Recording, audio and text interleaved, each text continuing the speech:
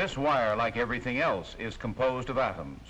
And if microscopes could magnify 10 million times instead of paltry thousands, one of these atoms probably would appear as a tiny elastic sphere, a sphere formed by negatively charged electrons swarming around a massive nucleus of positive electricity. Some substances, especially metals, do not keep their electrons tightly bound to the individual atoms, but allow them to roam around aimlessly between the atoms in the interior of the substance. Such substances are called electrical conductors, because if a battery is connected to the ends of a wire made of such a substance, the free electrons drift along the wire, continuing their aimless motions as they drift. It is this mass movement of electrons that we call an electric current.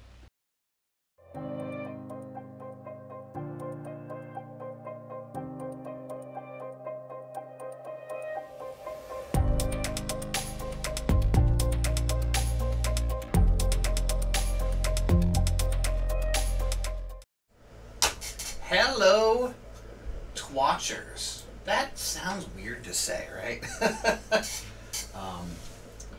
We are back. This is the second stream today. This morning, I was assembling and testing some microcontroller trainer kits that are going out in the mail tomorrow. Thanks to those orders. Appreciate it. We are going to start in on a series of videos focused on a subject that interests me greatly, and that is radio. I am also eating pizza rolls.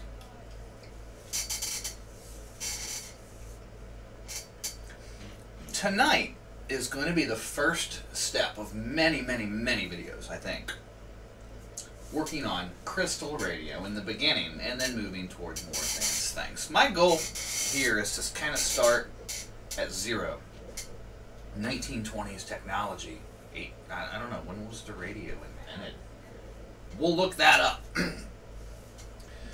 But we're going to progressively step through building a very basic crystal radio, some more advanced and improved crystal radios. We're going to get into some tube technology, vacuum tubes or valves, and we'll just see how far we take it. I can't say that by the time we're done we won't design and build an HF radio set. I don't know. I'm just leaving it open. We'll see where it takes us. Step one is going to involve coils. Let's swing some cameras around here and see what we can show you that's awesome about that. Why is my overhead not showing up? Deactivate. Oh, it's because it's unplugged again, because USB sucks, and HDMI sucks. Alright. Oh, boy. I've got to get me a real capture card. At least that'll remove the USB variable from all of this. Come on, is this thing going to work or not?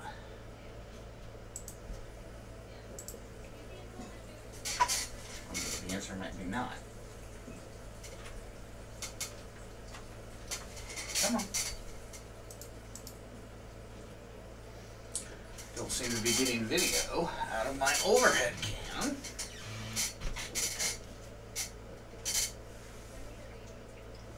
Oh, let me turn some audio on. Actually, no, let me do this. As I go to Device Manager, and we'll see if the USB device is showing up.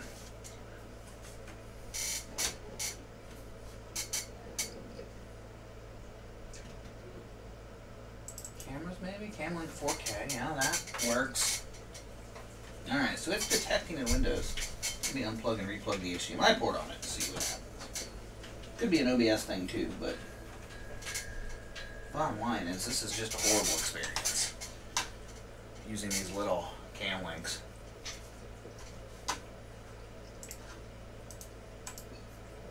Okay, got video now. Alright, what you're seeing here, other than my pizza rolls and my Diet Mountain Dew, are some sections of PVC pipe that are just random lengths. I haven't done any math here. I'm just picking a place to start. We're going to be making some coils, inductors, and then we're going to take some measurements and get an idea of what kind of inductance they have. Once we have, you know, a basic inductor, we can take a germanium diode and a high impedance headset, and we can, you know, listen to radio. You know, we can power the thing over the air. I don't know how deep we're going to get into that tonight, but we'll see. We're definitely going to start with some coil stuff, though. Let's make this view a little wider. There we go. So, crystal radios have been around, well, since the beginning of radio. I mean, they're the first radios were crystal radios. Let's see if we can find out. When was the first radio transmission? 1895. That was Marconi. Transmitting from the Isle of Wight. That's cool. You guys have heard of Marconi before. Let's see. Target inductance for crystal set coil. Let's get an idea of roughly where we want to be. I guess we should start by talking about what's the use case of this radio. Well, I think the first crystal set we're going to build is going to center around the AM broadcast band. We could take this thing anywhere we want. We could get into shortwave bands, long, medium wave bands, HF bands. But we're going to start with the AM broadcast band. Let's see here. Crystal Radio Handbook. You guys aren't seeing this, but we'll get there.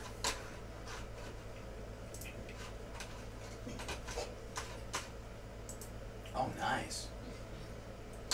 This goes into a lot of stuff. This is a book. Interesting. Well, let's share this, actually. I think you guys might be interested in seeing some of what I'm looking at.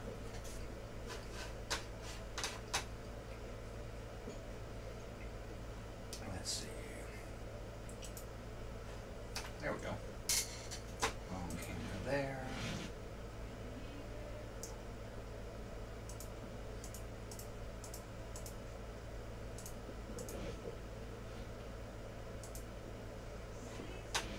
This will work.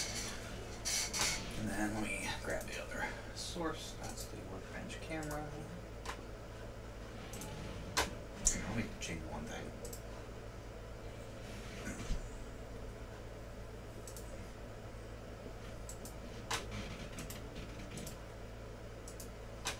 Alright, awesome. We'll move me down here. Alright, cool. So, this little book I just found online, and I just Googled it. I'm guessing it's just a part of something. Kevin's Web Surfer Handbook 2 for Crystal Radio, Design Theory Testing. So my question, and I don't know if the answer is contained in this book or not, but my question was roughly, what inductance should we expect for an AM broadcast band crystal radio for the coil? Let's learn a little.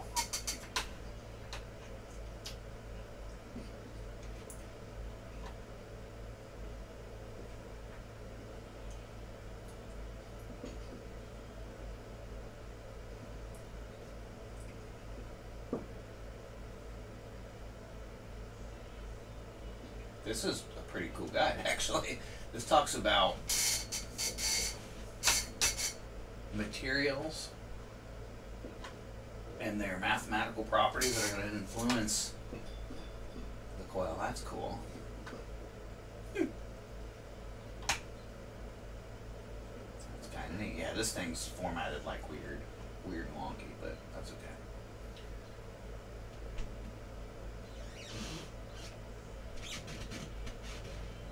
What do you talk about? Impedance matching, capacitive coupling, yeah. Here's the most basic set with no selectivity. Yeah, cool. Okay. Well, we're talking about matching. He's talking 300 to 500 picofarad capacitors. I don't have anything like that we're going to mess with yet.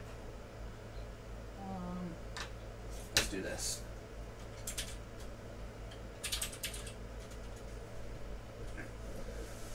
Frequency, a tuned circuit made of a coil. L. Unit. Henry. Capacitor. C. Yep. Here we go. Here's an example. This gets us somewhere in the direction we're looking to go. So example, a coil of 0.2 millihenries is connected to a 500 picofarad tunable capacitor. The lowest frequency we can tune is 500 kilohertz. Alright, So we're talking about LC. So we're going to want to get 0.2 millihenry. Is that 200 microhenry, something like that? Oh, wait, hang on. Maximum inductance in henries.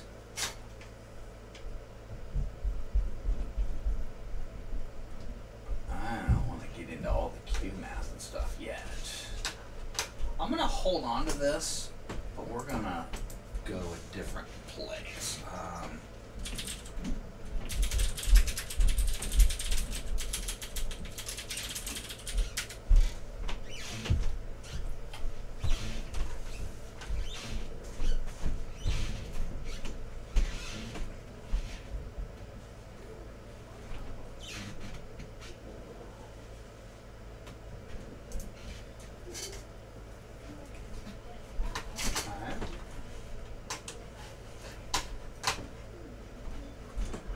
There we go. This guy's starting with a 240 microhenry coil. Alright, so let's assume we're somewhere in the couple of hundred microhenries, maybe between 100 and 400, something like that. And keep in mind that the way we use a coil in a crystal radio, in the most simple crystal radio I'm going to show you, is that we're going to move a little wiper over the coil that we've wound and effectively tap the coil. Now, I'm going to start with a pretty small one. I've got a pretty small piece of pipe here. And we're going to use that as our baseline. I'm going to need magnet wire, so let me grab that. I'm probably going to go through a lot more magnet wire than I have, but we'll start with what I have. This first coil is going to be wound using 22 gauge magnet wire, enameled magnet wire. We like the enameled wire for this coil because we're going to actually sand a little strip of it off. It's insulated, yet enamel insulation is very thin. Arrived in one piece that still spins. We have fun making a radio. Yeah, thanks, man. I'm glad it spins. I'm going to put probably like 100 turns on this coil. I am not going to really worry about being specific yet. We'll kind of learn as we go. And I'm sitting here thinking to myself, a drill bit would be handy. Screws would be handy. Some tape would be handy. I've got some blue tape here, so we'll keep that nearby. And let's just kind of see how this goes. I want to get an idea of where the numbers land before I start committing to, drilling holes and stuff like that. So I'm just going to put a piece of blue tape here on this coil. Let me see if there's a way. Yeah, let me angle this camera a little bit for this particular build. I think it's going to help you guys see a little better what's going on. So, Fat Man Belly Cam. Alright. So I've got the piece of PVC, and this is like 2-inch PVC. Something like that. It's whatever I grabbed out of the garage.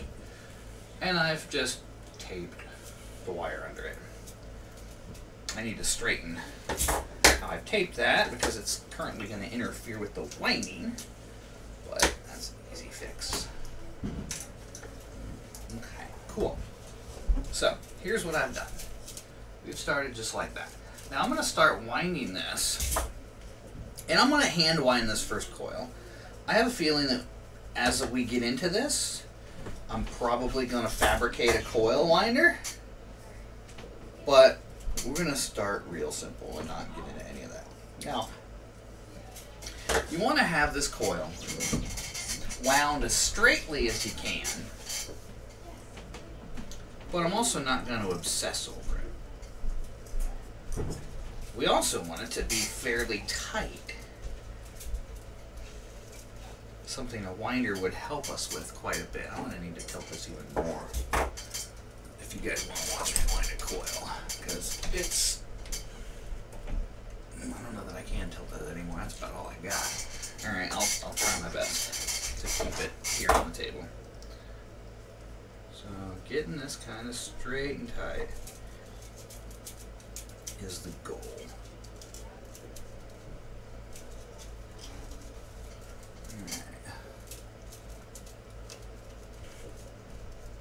And this is a horrible way to wind a coil. This is a terrible technique, but it's where we're starting. I'm just going to try to keep it tight, and I'll worry about smooshing them together as we go and get some wire down and all of that jazz. But it's just going to be something we sneak up on here. Let's see if we can get kind of a decent start there. And keep in mind, people have been making crystal radios, you know, for 100 years, and they've wound sloppier coils than me, so.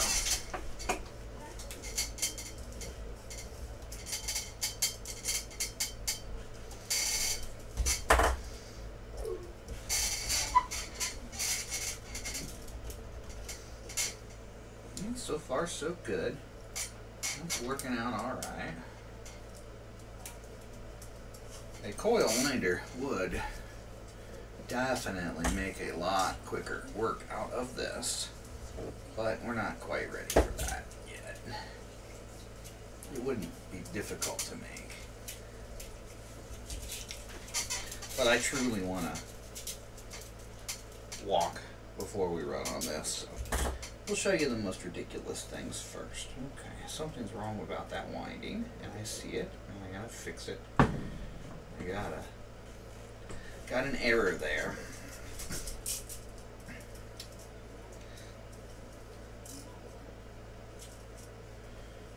I had a turn overlapping something it shouldn't have been. So we'll fix that and then tighten these up.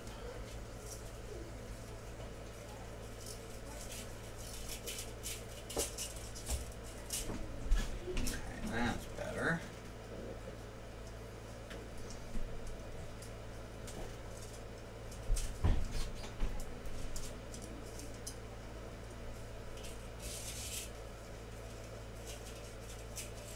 And I'm thinking that probably coil number 2 is where we're going to introduce a winder, but I don't have one made yet. So with this enamel insulation, our wires can be really close together and not short. You wouldn't have much of an inductor if it was just a giant short. So it would be more of a non-inductor.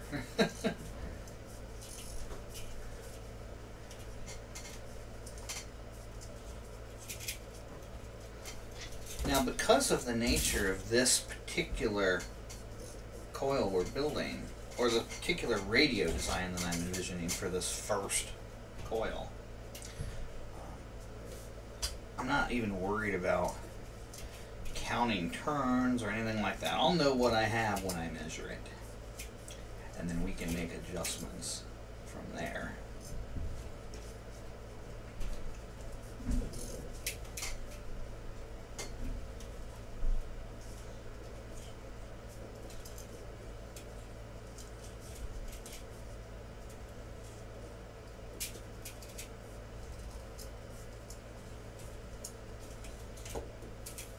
I feel like I'm going to need a 100,000 foot spool of magnet wire with all these projects I have in mind. And while I have built crystal radios in the past, I don't know if I've ever wound a coil.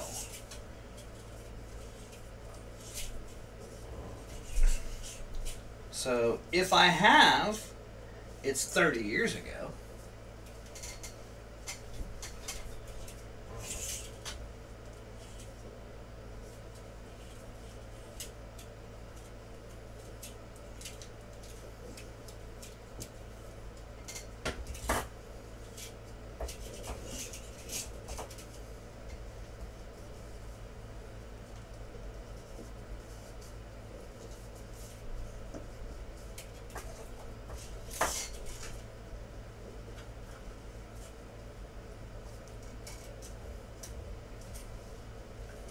Now, if you wanted to, you could put some tape, sticky side up, underneath all this, and it would probably make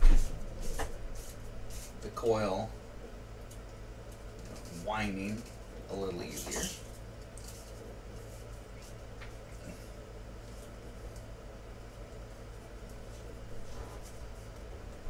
But, you know, we're not there yet.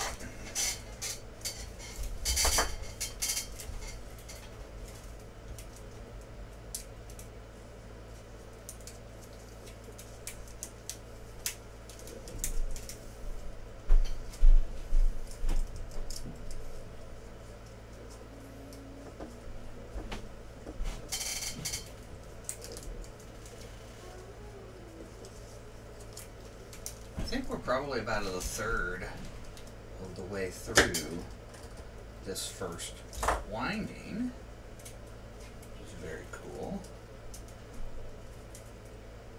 It's a very slow process, doing it truly by hand.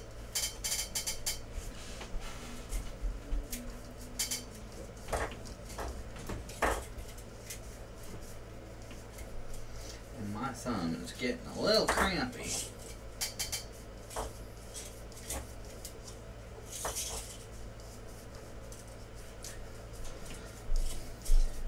Now I'm expecting, out of this first design, I'm expecting a very specific behavior. Let me talk about that behavior.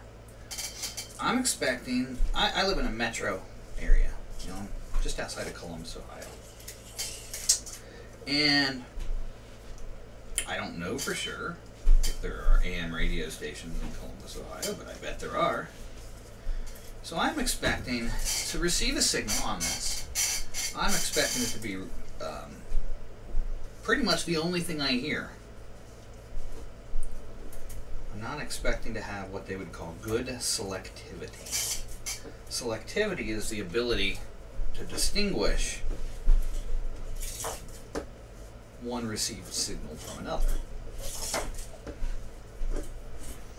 So I'm expecting to hear something and for it to just be, you know, drowning out everything. But that's okay, because that's the goal of this first set, is simplicity.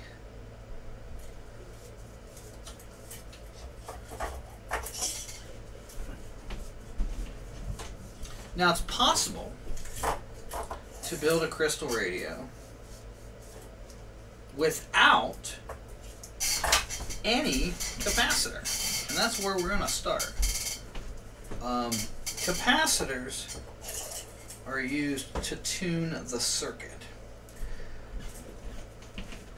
improving selectivity, but you know, by varying the overall, what they call Q of the radio. And I don't fully understand any of this, but I'm learning.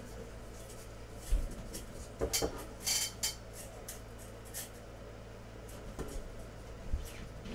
probably learn some of this together. I'm going to go another 10-15 turns and call this good. And then we'll see about tightening it up and all of that.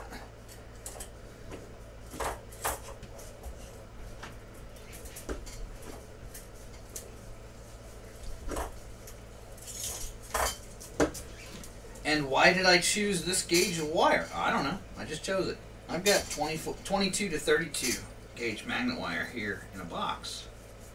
Okay, I just chose this one.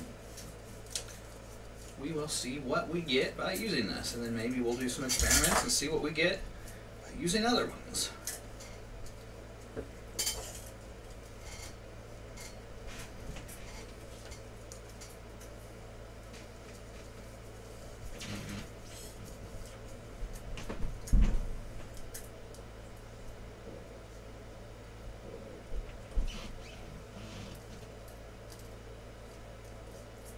Just about there.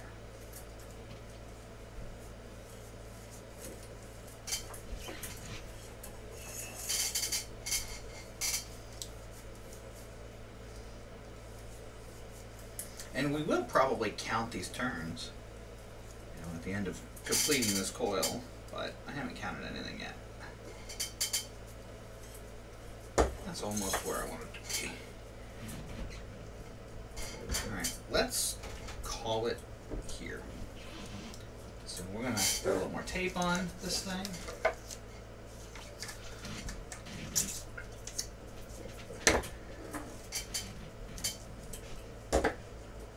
Try to smoosh some things together and tighten some things up, but that's close enough for first pass. Alright, so here. Alright, awesome. Awesome, awesome, awesome. That is the start of our first coil right there. What do you think? Good enough for the start.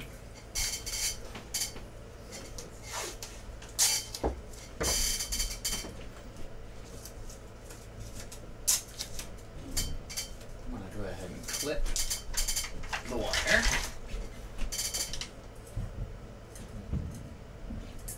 Alright, so we'll get the wire out of our way. Let's see about finishing and securing this thing up. So that's there, one here, and this over, and that up, and out. Okay, so there we go.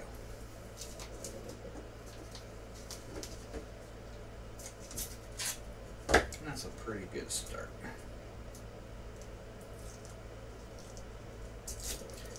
Now, I've got some gaps and things, but I'm going to just try to tighten this up a little bit as I can. I'm not going to obsess over it being perfect.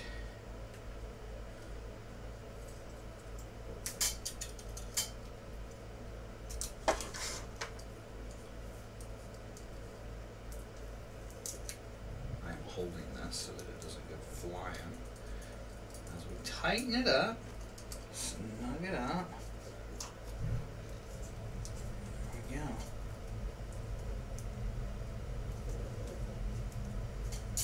go. There's a coil. Marconi, eat your heart out. So I wonder where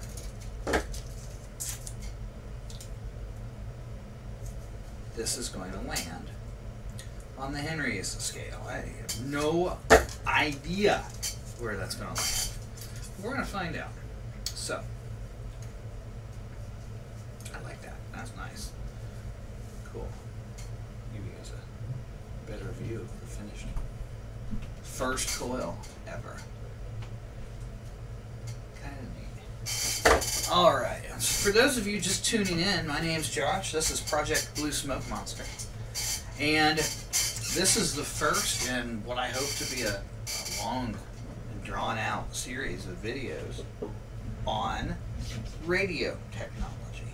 And we're starting off at the very beginning because that's a very good place to start by building a world's most basic crystal radio. Squeaky chair stream, I know, right? That's my ass. Alright. So we are gonna take a little measurement here. I'm gonna cut these wires a little shorter. And then we're gonna talk about, we're gonna strip the enamel, and then we're gonna take a measurement and see what this coil reads. So yeah, nice. So here are my wires. Right there is one. Here's the other. And actually, let's try to get a turns count. Let's see what we got here. Ballpark.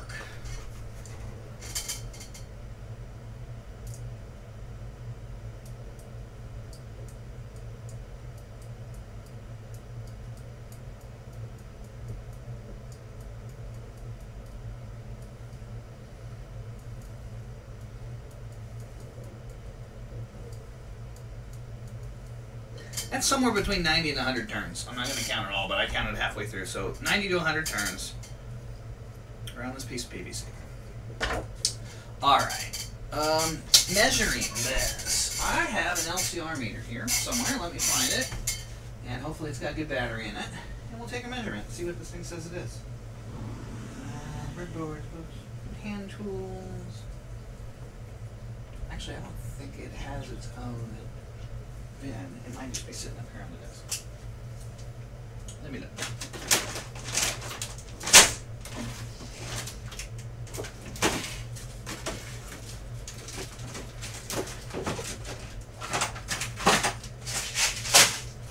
I think we need to have a cleaning day in the lab. LCR meter. Where would you be if you were an LCR meter? I'll check the other desk.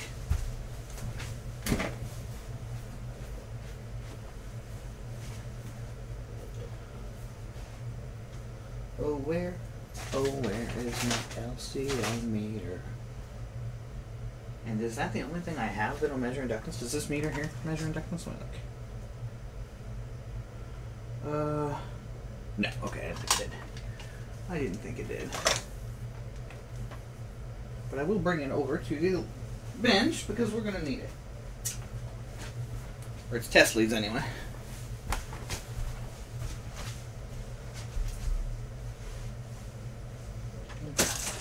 Now let me dig a little more on my meter. It's sitting here somewhere. It's too big to lose permanently.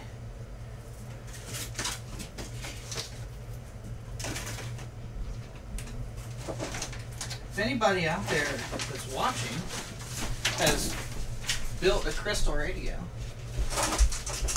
let me know. Tell me about it. What were your experiences? What kind of successes or not did you have or not? I'd like to hear about it.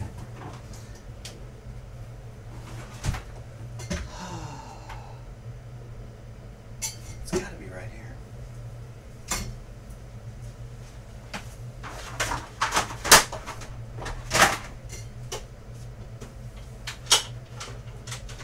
Maybe I did put it into a bin. I did put it into a bin. Of course I put it into a bin.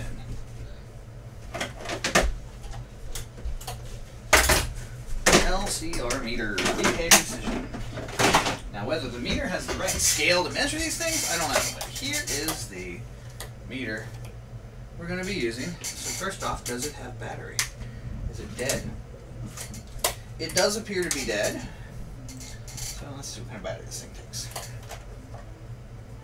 9 volt. Nice. I got those.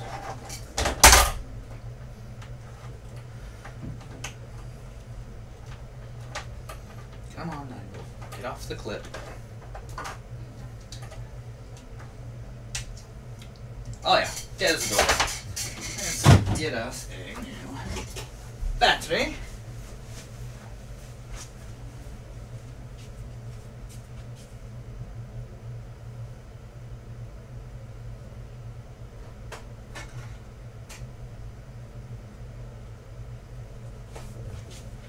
Alright, got one on. You think that'd be a bin that I'd have back here's batteries? It's not. Okay. Here we go. Battery is installed. Let's get this thing secure.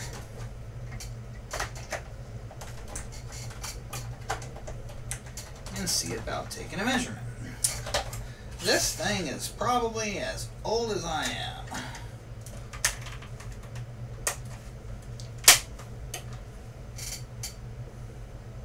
Maybe not. Made in Taiwan. Okay. And it's on. Okay, cool. So here is our LCR meter. So let's figure out what we got here. We've got Henry's down here. I think we're going to be in the microhenries range. So let's start up here at 200 microhenries. And we'll see what that gives us. Now, I need to burn the enamel off the wire so that I can connect something to it, like a test lead. And I don't have a lighter at this desk, so let me grab a lighter. And I'll be right back. I could always use like sandpaper, but this should be okay.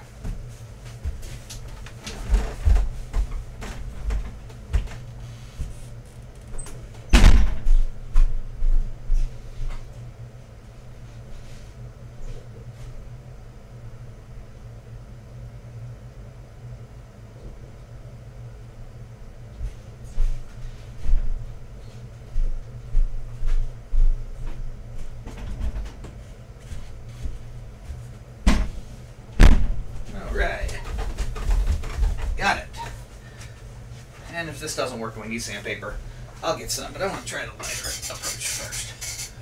I should be able to just burn this enamel right off. Is it coming off? Yeah, that looks like it's working well. Okay, so there's one. Do the other one.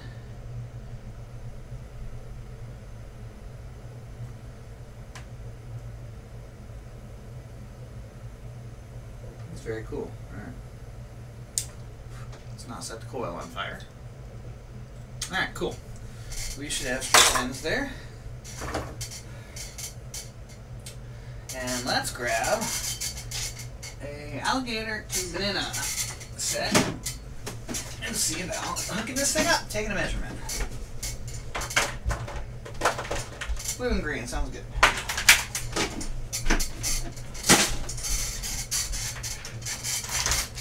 We'll hook blue lead up to one wire and connect it to the meter. Green lead up to the other wire, connect it to the meter, and see if we get anything. Well, it flashed at us. Maybe I'm off scale. Let's go another click. Oh, there we go.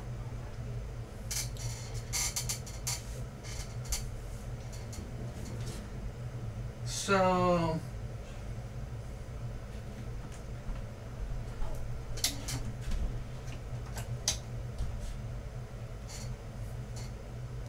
zero, really?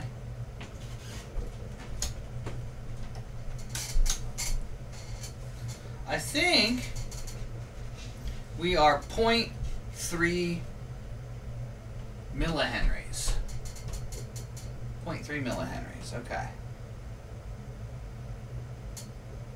Is 0.3 millihenries good? Is 0.3 millihenries bad? I don't know. But that's where we are starting from. Yeah. Okay. Well, whatever. 0.3 millihenries. Now, that's a lot more henries than I'm looking for. I think 0.3 millihenries. Yeah, because if I'm wanting to go to a microhenry coil, what that's probably telling me is that this coil right here is way bigger than it needs to be. But that's okay, because I can work with bigger. Because remember, we're going to be adjusting. We're going to be tuning things. So I'm going to take this coil, and I'm going to pick a spot, and I'm going to sand across the coil to expose the wire. So I guess I do need to use that sandpaper. We're going to expose the wire and basically give ourselves a contact point to tap the coil. Alright. Cool. So I'm going to put one more piece of tape on there. Right over here. And that's where we're going to sand the coil. So, right there. That'll be our line of sanding. So we'll expose all of that. Do I have anything down here to sand that with? I don't. I am going to run and get something to sand with. And be right back.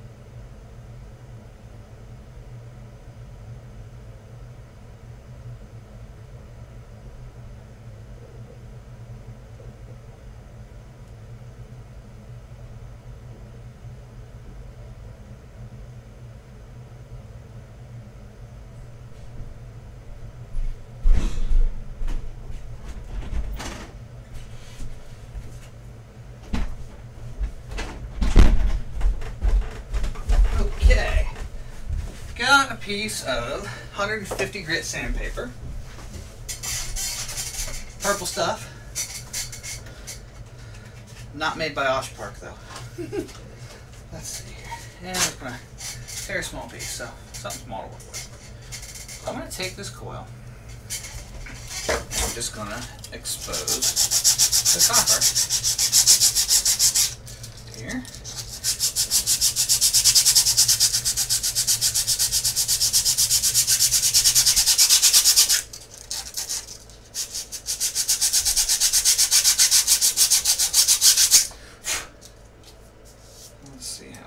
That's looking okay.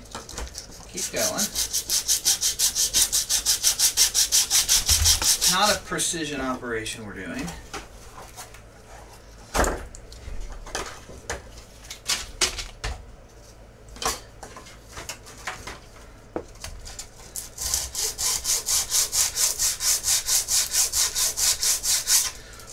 Okay. That looks good enough to me. Now, next thing I'm going to do, I'm going to take a measurement again. I want to make sure that this thing hasn't dramatically moved. That would tell me that I should create a short.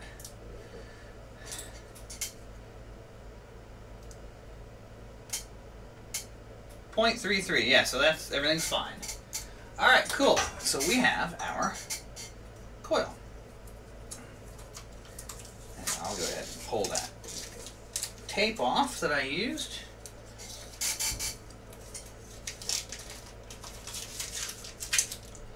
And we'll move on to the next steps. Now, a coil is an inductor. But a coil is not like this. It's not the only inductor option I have. I could, I'm kind of building a mechanical, mechanically selected, wiper type of configuration.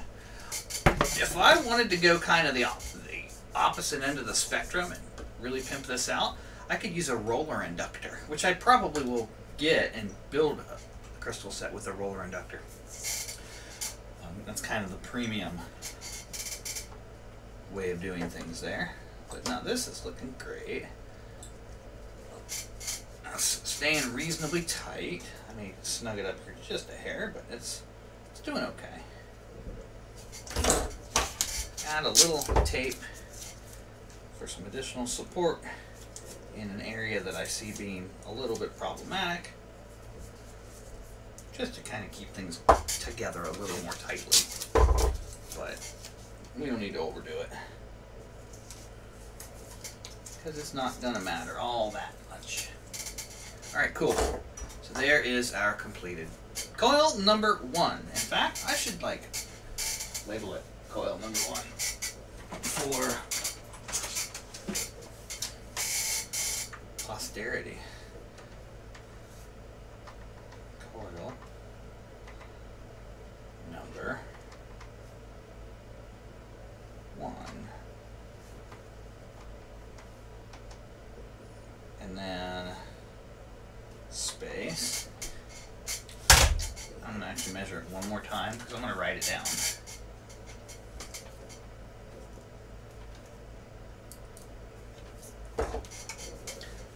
.31 millihenries. 0.31 millihenries.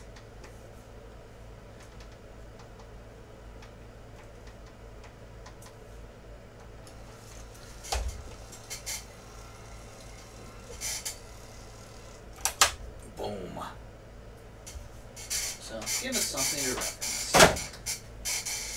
Later, this will be the last coil we ever want to use because it's going to be the worst coil I've ever made and will ever make, I'm sure.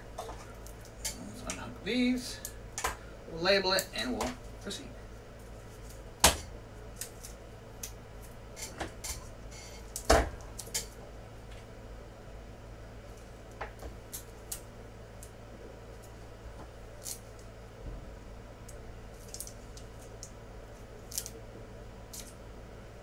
Awesome. All labeled and good to go. So, what do we do now? So, we've got our coil. what are the other components of a basic crystal radio? Well, you need something to, I'm going to use the word rectify. I'm not sure that that's the right term, but I think it is. We need to rectify the RF that we're capturing in the air. And in early crystal sets, this was done using a elemental material, I think you would say. Germanium was a popular thing they'd use. I can use a blued piece of steel and a piece of graphite, as a detector.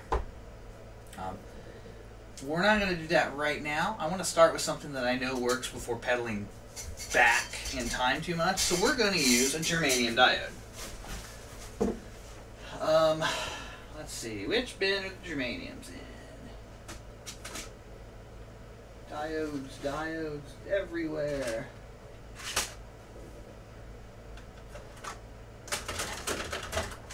I know. I have a bin of germanium diodes.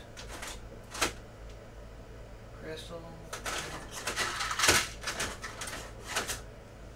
I'm very close. I can smell it.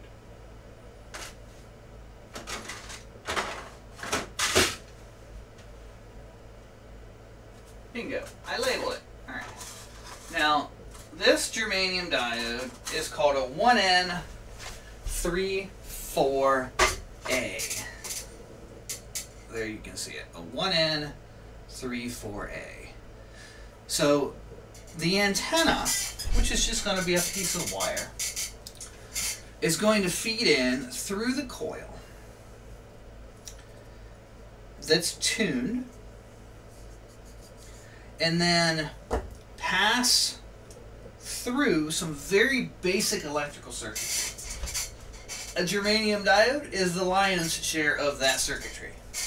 Now, there are different mechanical, physical ways to do this.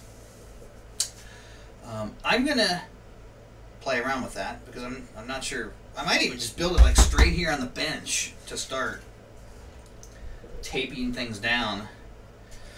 But there's a particular type of mechanical connector that's used. It was very popular when you were building a radio on a piece of wood, called a Fehrenstock clip.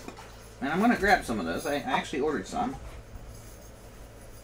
And I'll show you what those look like.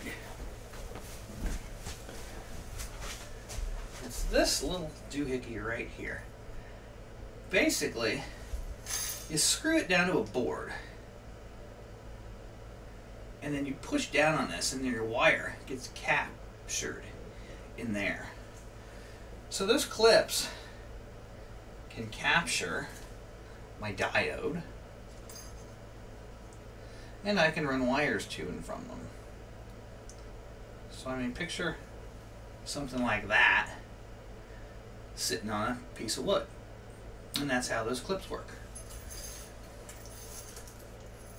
I'm going to put those next to the diode. Well, I'll keep a couple more out.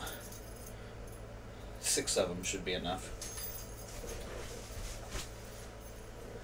Where's the germaniums? There they are. And clips. Got it. Now, there are a bunch of different designs of crystal radios. I'm going to pull up the Googles here and find a simple schematic for the style that I'm building here.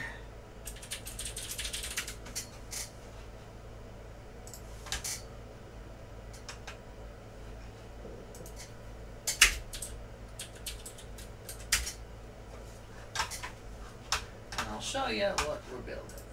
Let's see.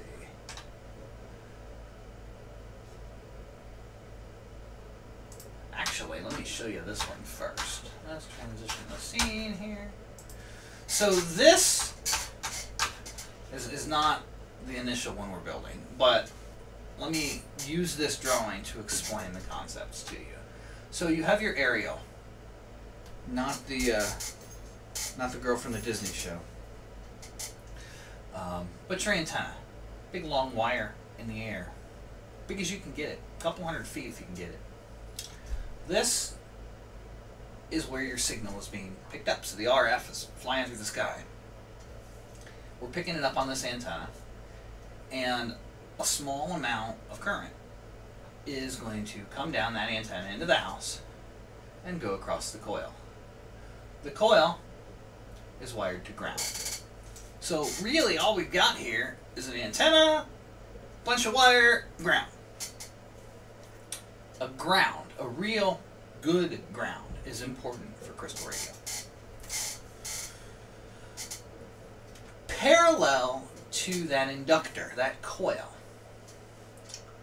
we have a variable capacitor.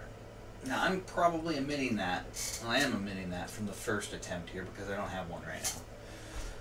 But that variable capacitor is used to tune the coil. So there's a relationship between the coil and the capacitor that ultimately select the frequency that you're receiving.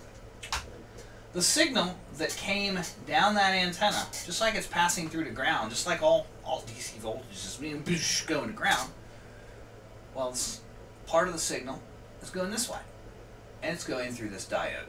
This diode is rectifying that signal because if you remember, this is going to be an AM set, so you're talking amplitude modulation. So you're having, a waveform come in, and this diode is only going to let the top part of that waveform pass through. Ultimately, we're turning it into audio.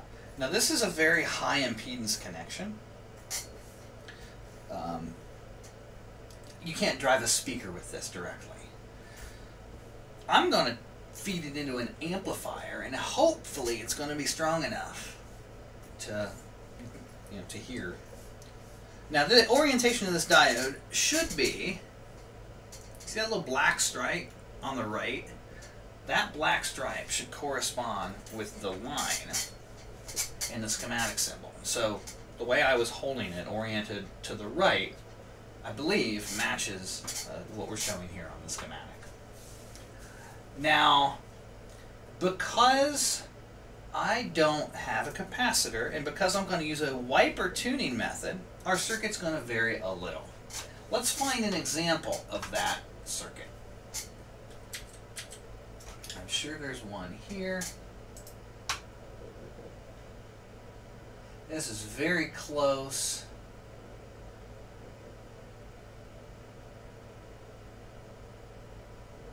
Okay. So what we're going to do, we're going to omit the capacitor, we're going to have the coil. The top end of the coil is going to feed, that's the top end of the coil is going to be the wiper point, basically. Is it not? Let me think about that. By moving the wiper, we're changing the effective length of the coil. I feel like that's either the top of the coil or the tap point. So in our case, the tap point. So the top of the coil is probably antenna connector, and then bottom is ground, and then signal comes off the tap point. So signal comes off the tap point through the diode, and then into our amplifier. So, okay, I think we can do that. So I don't have an antenna, so we're going to have to start with that. I also need a good ground. Is there a ground right here above my head? I think there is, because there's an electric outlet right here above my head. Let's see if it's plugged in. Oh, no, it's not plugged in. It can be plugged in, I think. Oh, what? I don't need that. I got ground on the bench. I'll just do that. I'm going to need a spool of wire to craft myself an antenna. I'm going to use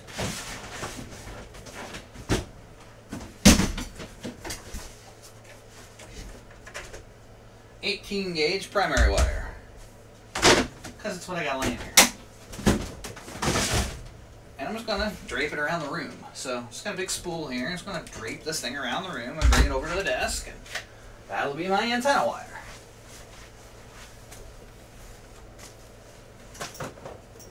It is shorter than I'd like it to be,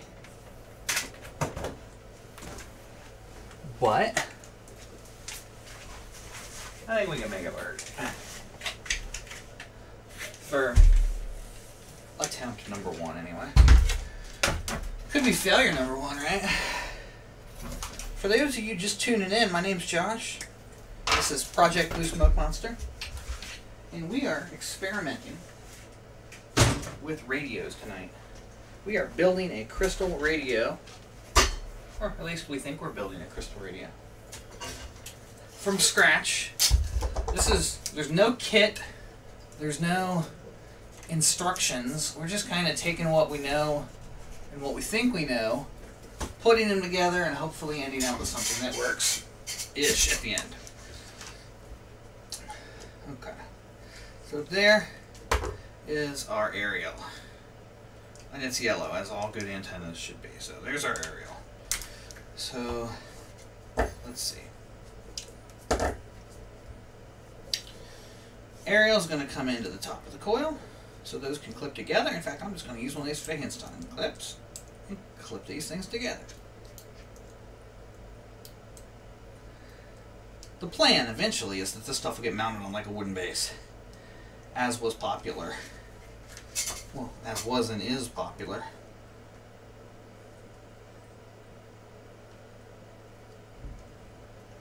Alright, cool. So that's the top of the coil.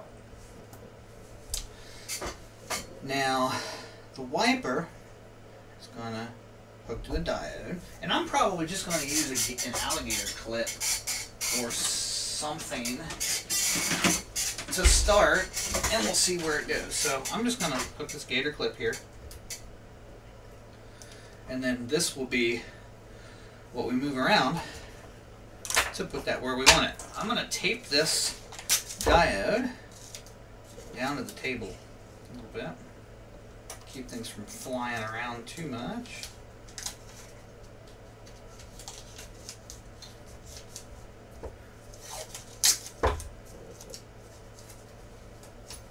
Cool.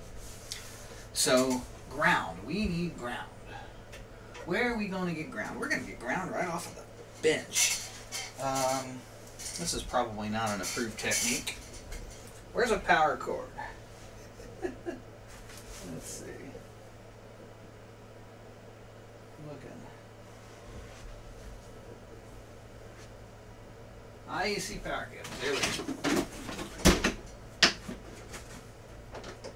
We're going to take a power cord, and that's going to be our path to ground. I'm going to cut the end off of it and make it safe-ish-esque. I'm comfortable working with mains power. If you're not, you should not do this. You can run a wire outside, pound a ground rod into the ground, and that can be your ground. If you have a cold water pipe above your head, you clamp onto that, and that could be your ground.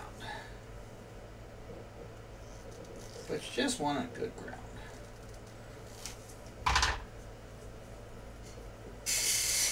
And I just noticed I'm not seeing the chat pane. So let me jump over there. Hey guys, now we're back. What is ground in this case? Circuit ground or earth ground?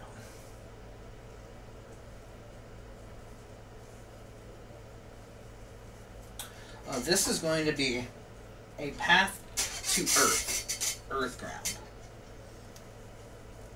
Yes, mains power does not come with a continue button, so don't mess with stuff that you're not able to do safely. Safety is important, more important than a silly little radio project.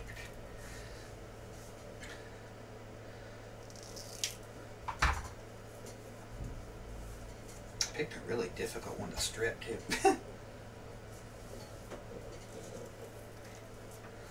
There we go. There we go. Okay, so what I'm going to do, I've opened up this cable, and I've got line, neutral, and ground.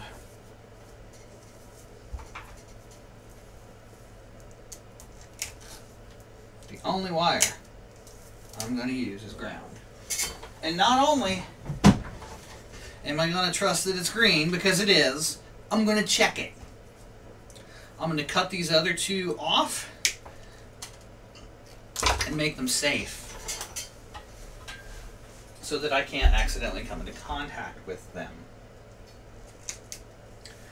And I'm going to do that by putting a piece of heat shrink over them. Let's see, heat shrink tubing bin. Not just any old heat shrink, polyolefin heat shrink, which is got sticky goo inside it. It's glue, basically. Works great for this kind of use case.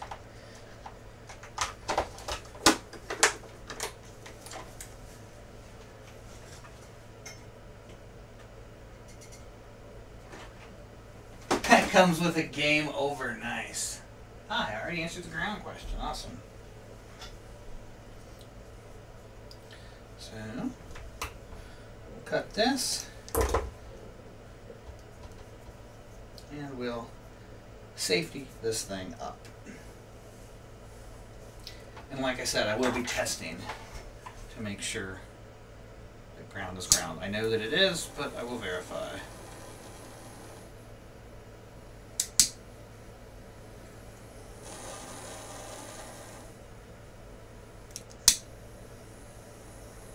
Cool.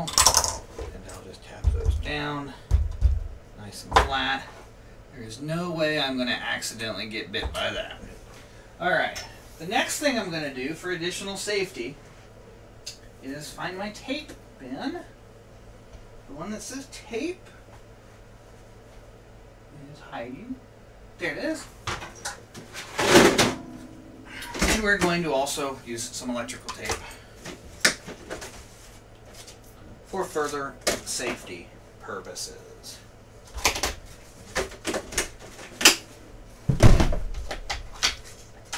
All we're using is ground. So, that is secure. We'll fold them back, tape them down, so that even under the tape, should they come into contact with each other, they're not near each other.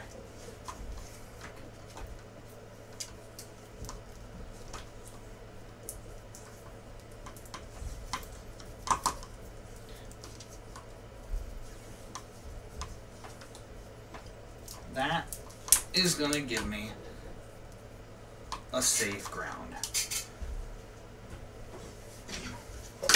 Okay.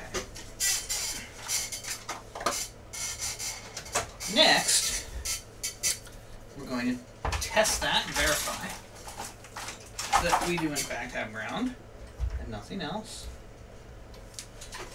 Continuity test, select.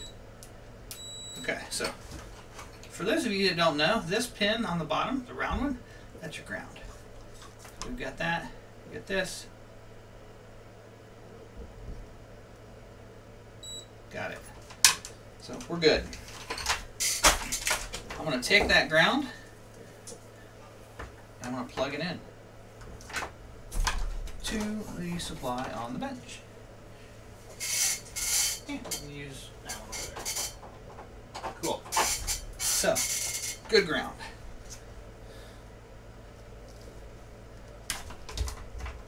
We're going to strip this.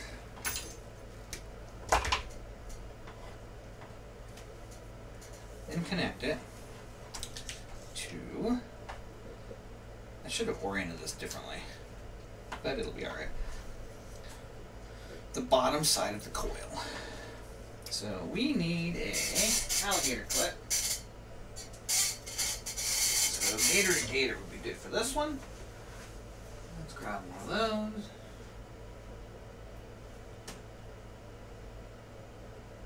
I don't see one of those over here. You know, I'll just do this. I'll use that fan stock clip again.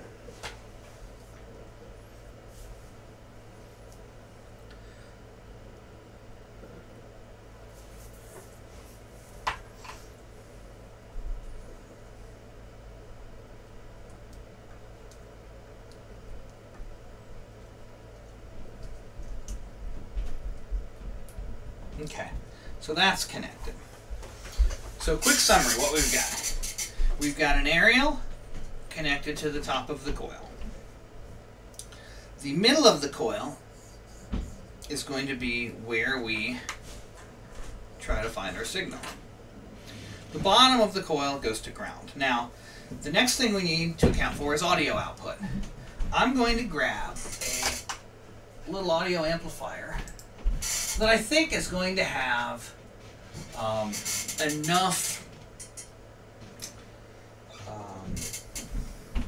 my thoughts just drifted, an audio amp that has enough gain to be able to show and hear. I'm going to bed here. Okay, thank you. Yeah. And hear the signal. Now, question came up in chat is there anything special about the electrical tape you've chosen to use? That is a fantastic question. And the answer is absolutely. I am using an electrical tape. I'm going to pull it out so I can show you.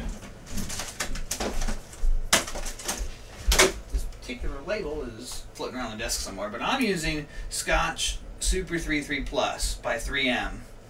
This is a vinyl tape that, let's see here, it's good from 0 to 221 Fahrenheit, and it actually has, and it doesn't look like it's labeled on this package, it has voltage ratings of something, I'm doing from memory, so don't quote me here, something up to like 600 volts.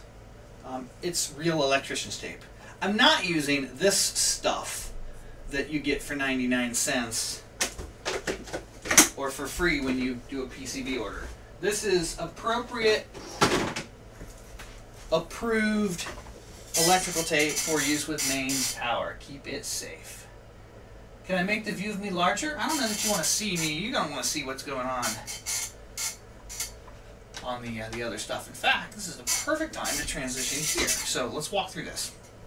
And, oh man, that stupid USB camera, or capture thing went dumb again. Alright, hang on. Let me fix this. I'm having a lot of problems. Yeah, awesome, thanks. Overhead, deactivate, reactivate. It's gonna be stupid again, isn't it? Alright, fine. I'm ready to say screw it, and we're just gonna buy a capture card. I'm tired of dealing with this USB crap.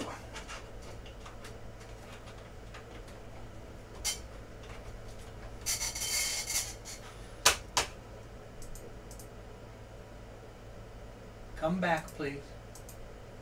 Got it. All right. So here we go. So let's walk through this. So the aerial is this yellow wire. Comes into the top side of the coil. The bottom side of the coil is connected to ground. This green lead goes to the top side, and it's just slightly out of view, but I think I can fix it. It goes to, why is that thing so loose? Hang on. I got a camera mount this. Really sloppy.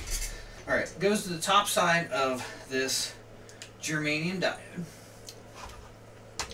The other side of the germanium diode is going to be the audio output, and I'm going to connect that to ground as well. So that's audio connection points. And then this is connected to the top of that germanium diode. I'm going to run it along the coil. And that should tune the coil, and we should hear something. So let me grab that audio amplifier, get that wired up, and let's see if anything happens. I have not tested or done any of this. I haven't built a crystal radio in 30 years. So this is new, as new to me as it is to you, and we're all riding along together. We're gonna, this is actually a breadboard form factor audio amp from Adafruit, and I'll tell you what it is here in a minute. But I'm going to go ahead and use the breadboard on my microcontroller trainer to hold the thing and to give me power. So the amp I'm using is a PAM 8302A. A from A to Fruit. Yeah. Papa Alpha Mic 8302 Alpha. It is a mono class D amp with 24 dB of gain. So that should do what I need. So that's all good. Let's get some power. That's going to be a little short. We'll use bench power. Now, so let's bring bench power up here. So I need to move that actually up here a little bit. We're going to hook ground to ground. We're going to hit V in.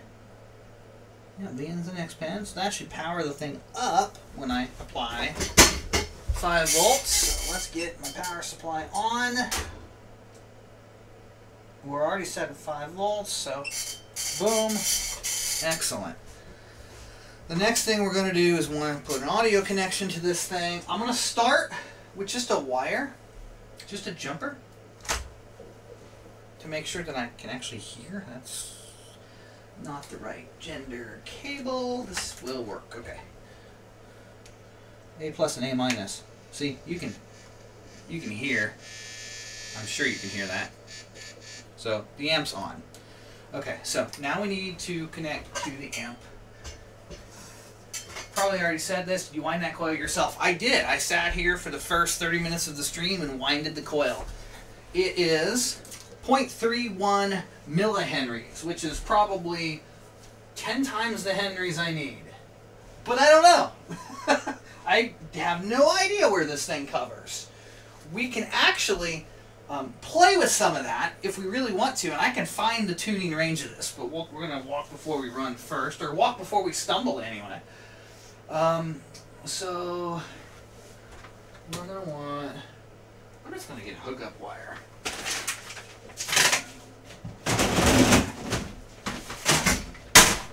Oops. Get some hookup wire. We'll wire this thing up and we'll see what happens.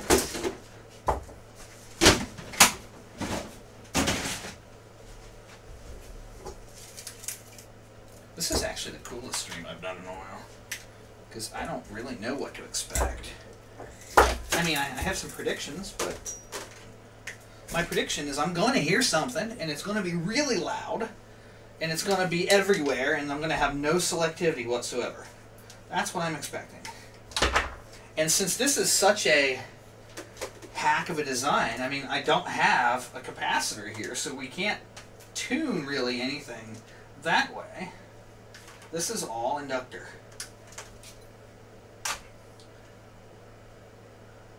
Don't be dissing Henry. He's almost as cool as his friend Georg Ohm. Let's see here. Audio plus and audio minus. So A minus and A plus. Audio plus is going to come from the bottom of the diode. Got it. And audio minus is going to come from our common ground over here. Now this amplifier does not require a common connection to ground. So I'm not wiring that. You may look at me and say, why didn't you do that? Well, that's why I didn't do that.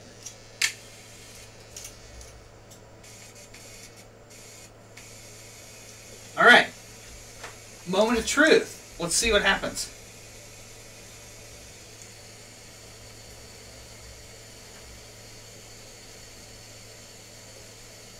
Let me get the mic a little closer to the speaker here, if I can.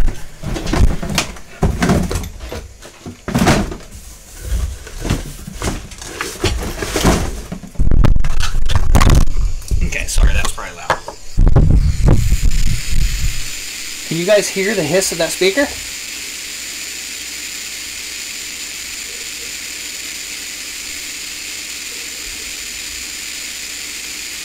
Yes, good. Let's see what we get, if anything.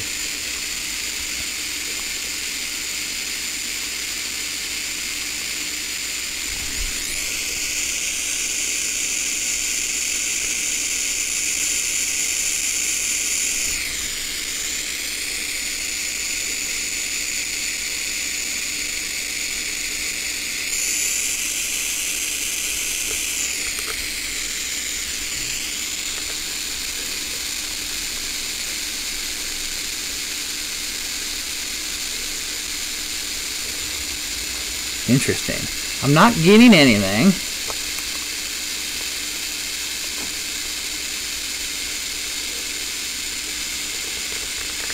But I also don't have much of an aerial up right now.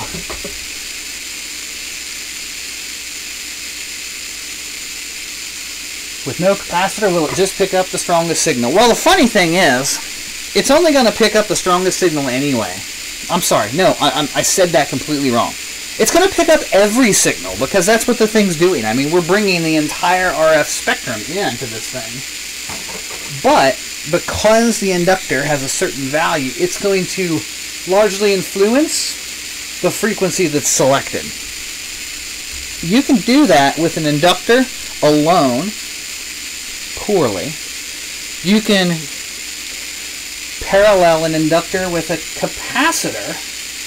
I do have something that can transmit. I'm going to go down that road in a second. Something with a capacitor in parallel, and then use that to tune the LC circuit as well. Capacitively tuned radios are going to have a lot better selectivity, and actually what you were getting to with your question was something called selectivity. If I've got a strong station, this thing is just going to hit it and it's going to wipe everything else out, and all I'm going to hear is that. But with better designs come better selectivity. I'm actually going to power up a test set here, a CDMA test set that's right next to me. And I'm going to connect the output of that test set to the antenna connection on this, and I'm going to transmit an AM signal into it at a very low power level, and I'm going to kind of sweep it, and I'm going to see if we can detect it here.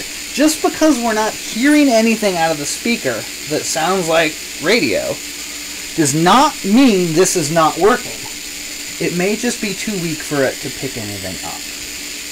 So it's funny, you're like, you have an SDR, and I was thinking to myself, yeah, but let's use a test set. It'll be fun.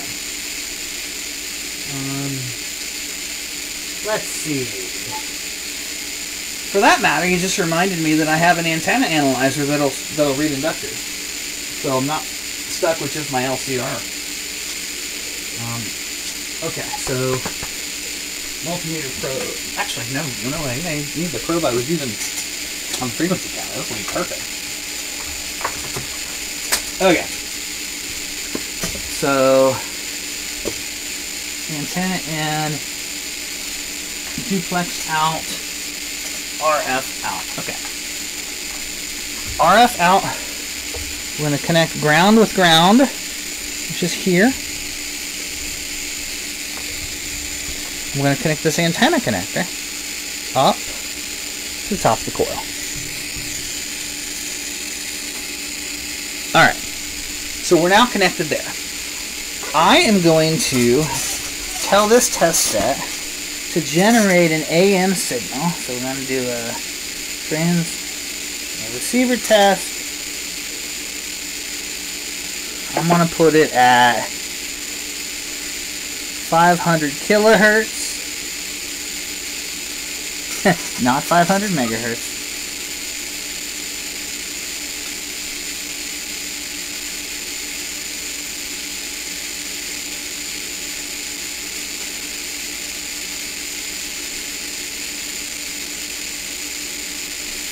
Ah, there we go. 500 kilohertz.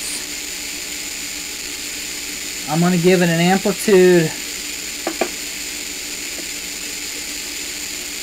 of negative 30 dBm.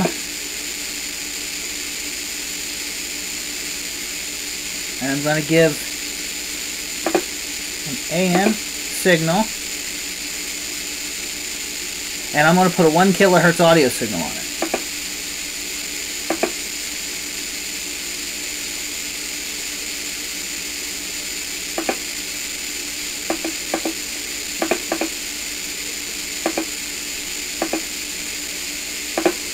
Okay. Let's see if I can pick up that tone.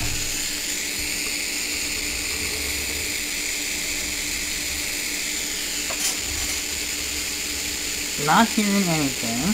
Let's change my amplitude.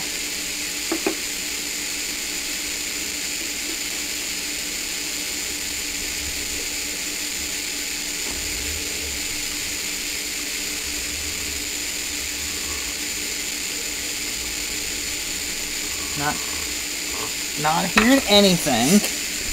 Alright, so troubleshooting. First things first, let's make sure that Josh the dum-dum did not put the diode backwards.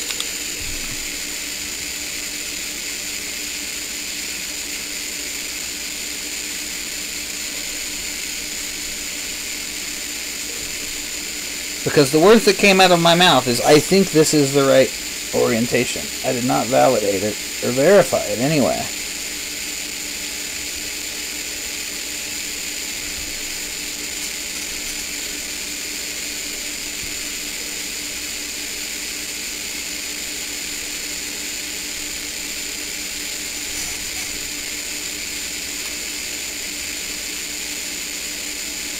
Okay.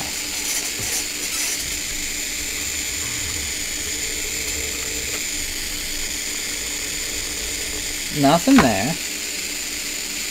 Oh, that came out. Hang on. Try that again.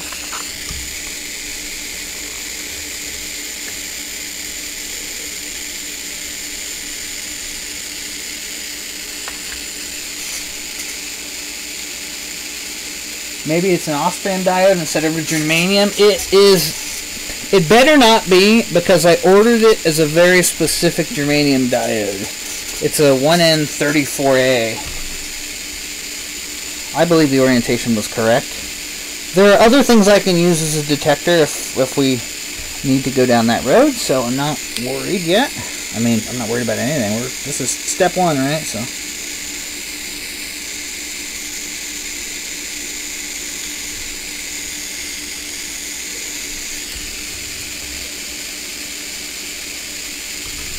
I mean, the other thing I need to do is let's make sure that Dum Dum here is even connecting this circuit properly. Detector diode, yep, coming in from there. Earth ground. No cap, aerial should hit the top. Yeah, that looks right. Okay, let's see here.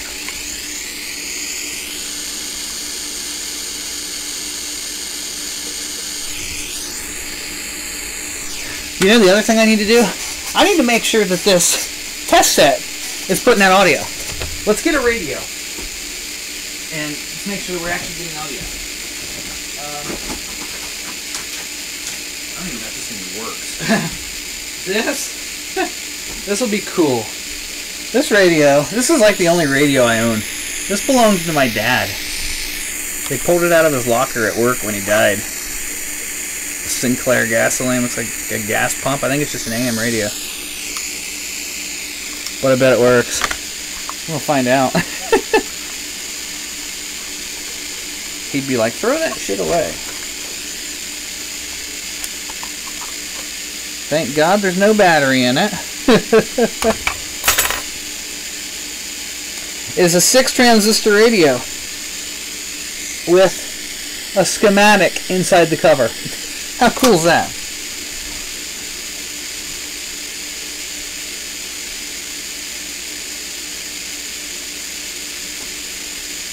Alright.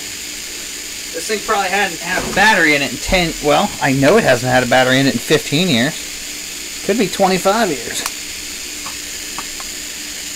I'm sure it works, though. Hell, we could build this thing.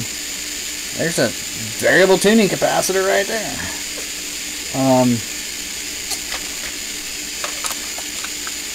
Let's pop that on and fire this thing up.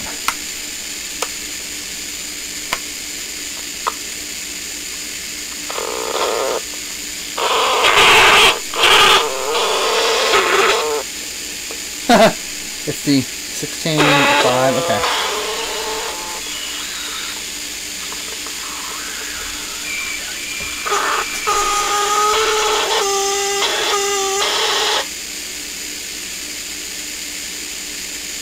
This is funny.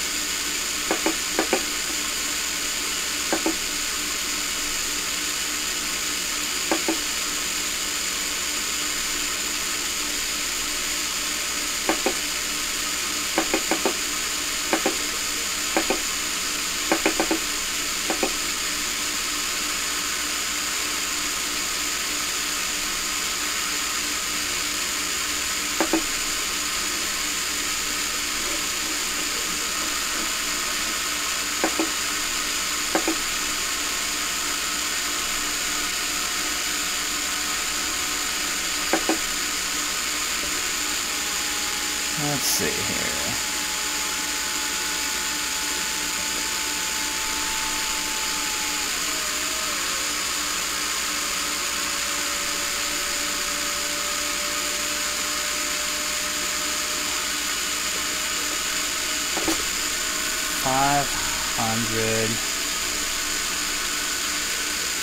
Kilohertz. Enter. Actually, I can't go down that low. I gotta go higher than that. Let's go to 700 kilohertz.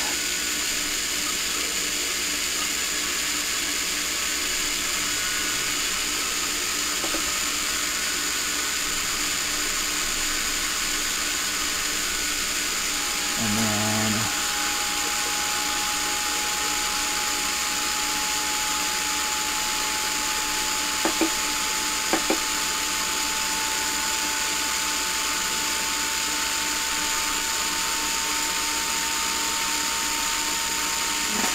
700 kilohertz.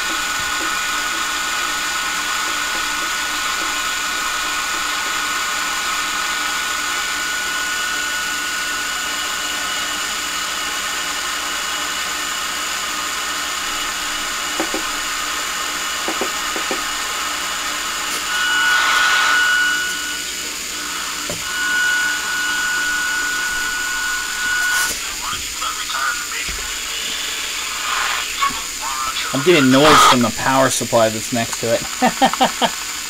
You know what's a good AM transmitter? That Commodore 128 you have? I've got some other stuff I can get into, but I mean, this test set is perfect for this. I'm not sure that the test set's putting out what it's supposed to be putting out. Okay, there's another way to do that. Let's pull out another tool. Look in here. Pull out the hack RF.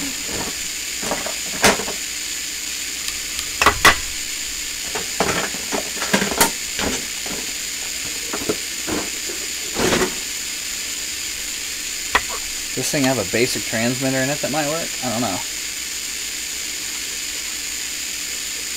Problem with that Commodore is I don't have a monitor yet. Let's get some juice into this thing and see if it has the ability to AM transmit at 700 kilohertz. As a micro. Yes.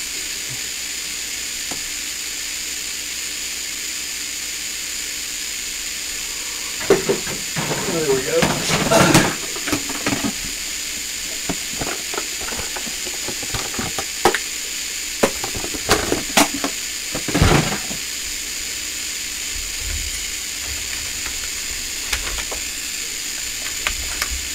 I don't know if this thing will do this, but we're going to try it.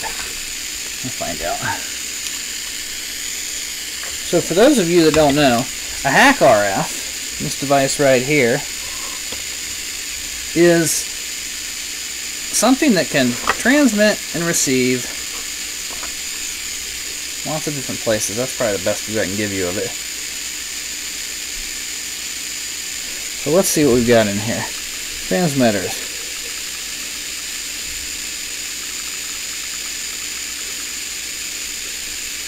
Microphone, oh, dude, really? Microphone could be useful. I'm just going to say Morse code for now.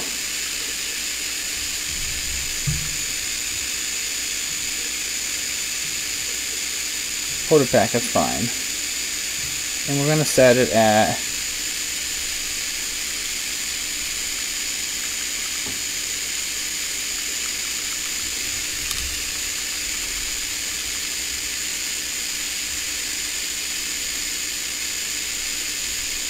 0.007.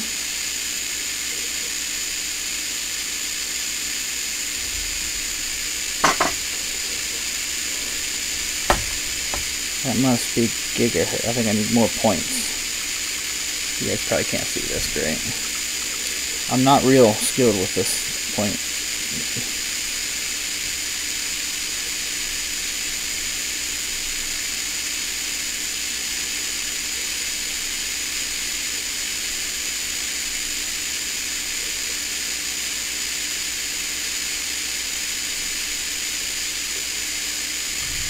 Is that 7 megahertz? Maybe this thing won't go down that. Let's see what happens.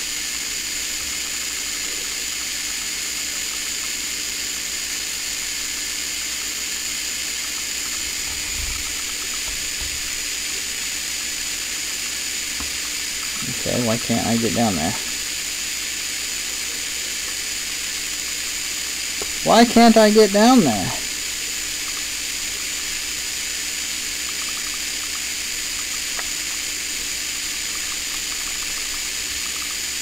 There we go.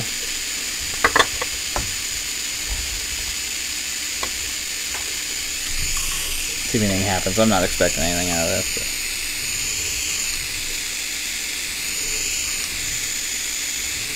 But... no, okay. I don't know that this is what we want. I think I was in a better place actually with the test set, so I'm going to stick with that. Let's figure out how to make that work. Actually, I can probably make this receive. See if we can see that signal as a receiver. Let's go wide on this view. Receiver, audio.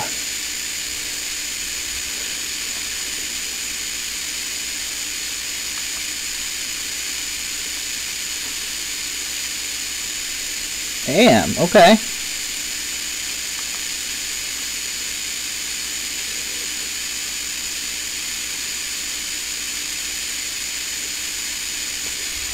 Okay, let's turn test set back on. We can at least figure out what scale this thing's in.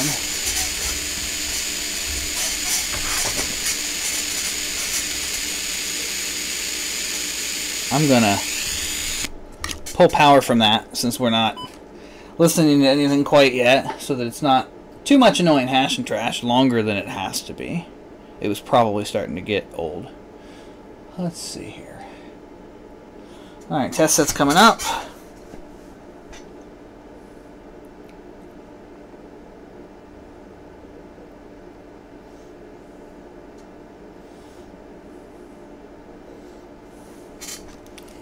You guys can probably see the waterfall on that. Let's get tight on it. Here's the waterfall.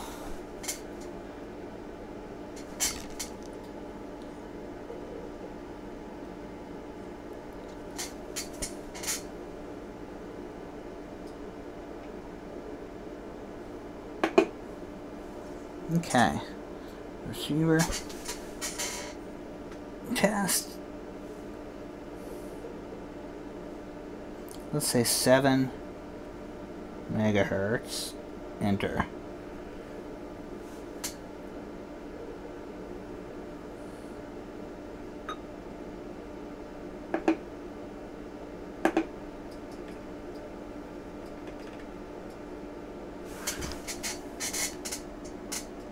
You seeing something there on the waterfall?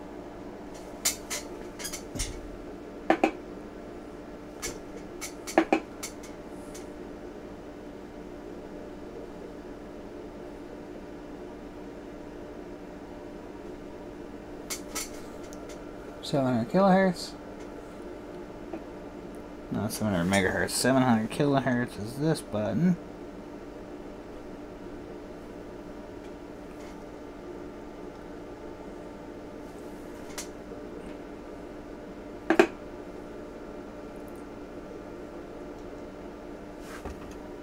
Seven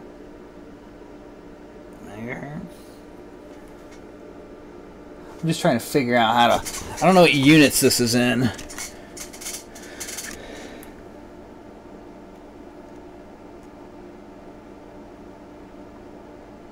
In fact, I don't even know I can probably look that up. Let's see. You hack RF. Frequency range. 1 megahertz to 6 gigahertz. Okay, so that's 7 megahertz then. Alright, well that'll at least get me telling if the test set's working or not. So I see a signal in there, but I don't know if it's what I'm transmitting or not. Let's see here. Looking for AM.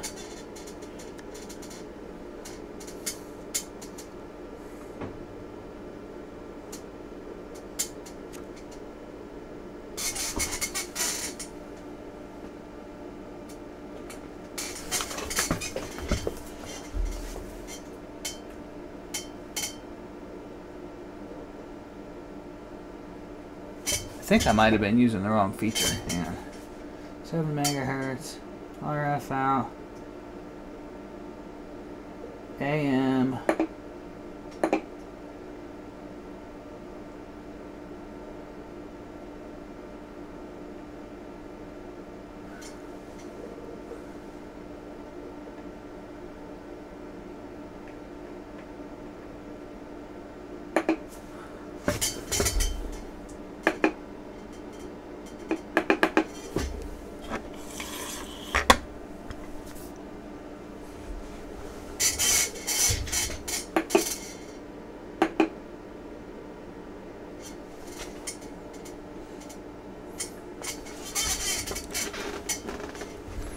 Let's see.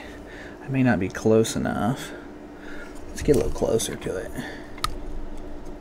As in, let's connect to it.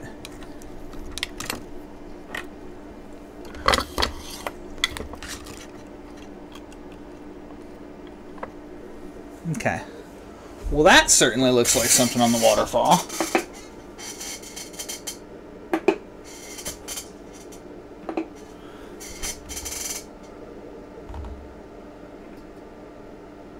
Oh, yeah. Okay.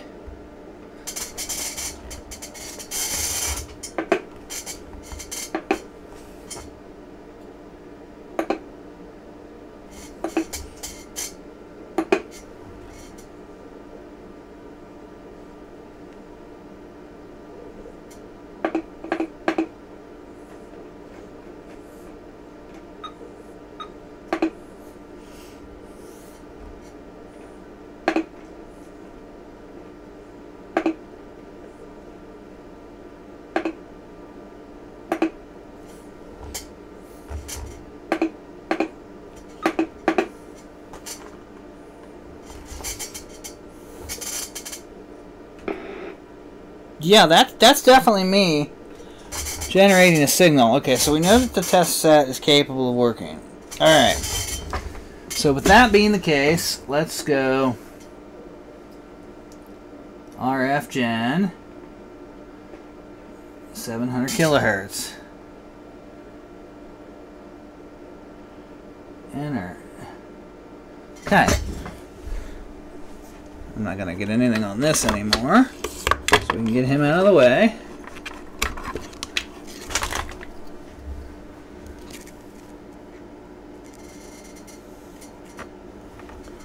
And then we're going to hook up to the aerial connection.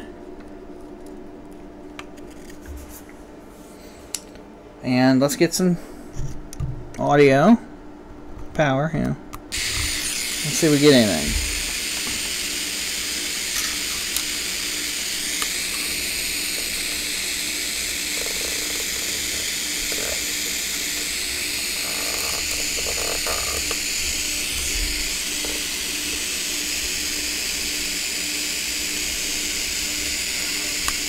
Nothing.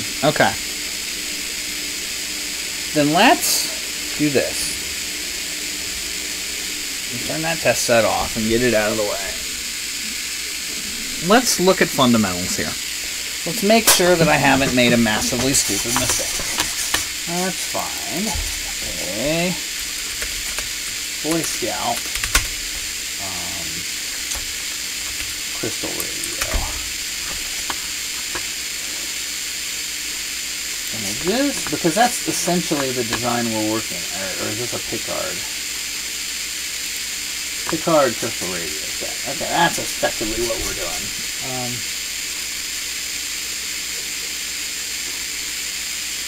Yeah, okay.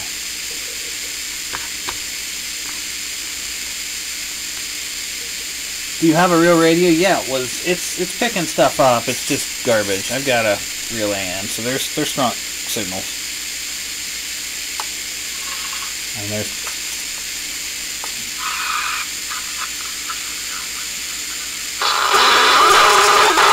yeah, even if I'm getting into garbage, there's signals to be heard. Okay. So, looking at this, let me show you what we're looking at, and we'll verify our design is similar-ish to this.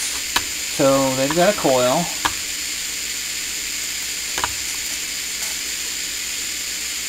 Output of the coil is audio and ground. No. Ground is at the coil. Okay, so bottom of the coil is ground, which goes to the headphone. Okay, that makes sense. Top of the coil is audio out through the diode, which mine might be reversed. And then between the diode and the antenna is where your wiper comes in. So between the dial, between the wiper and the antenna. So between the wiper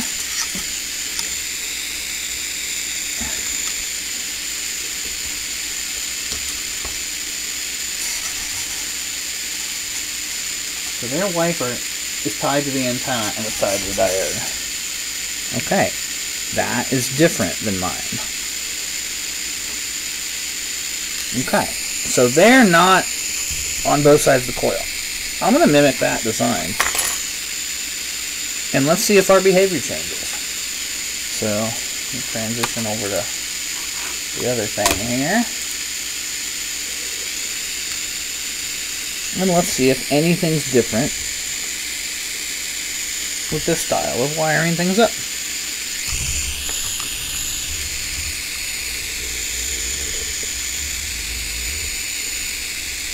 Nope.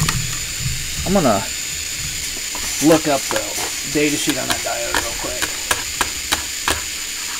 Make sure I'm not being a bozo about its markings. 1N34A.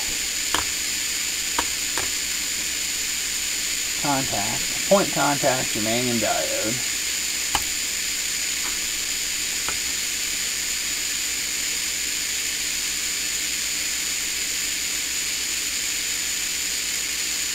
The line indicates the cathode.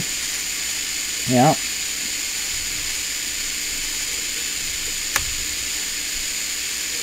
Alright, so let's follow this. So antenna comes in, hits the anode of the diode.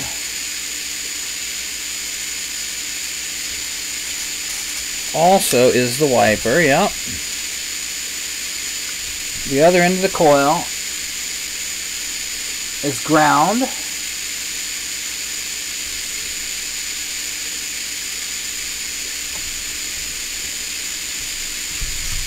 And one side of the audio path. Okay, I'm happy with that. The other side of the audio path comes out the diode. Okay. So we are mimicking their setup here. I'm going to see if I can turn this audio up a little more on the amp.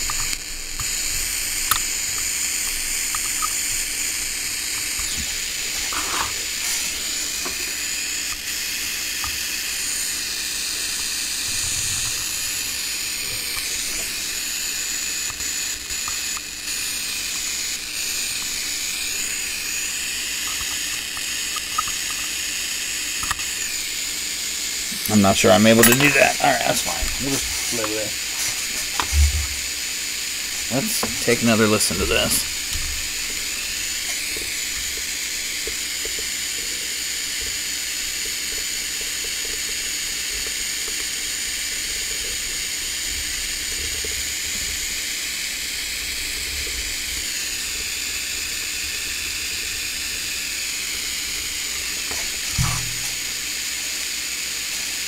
Well, it's living up to my expectation of it sucking.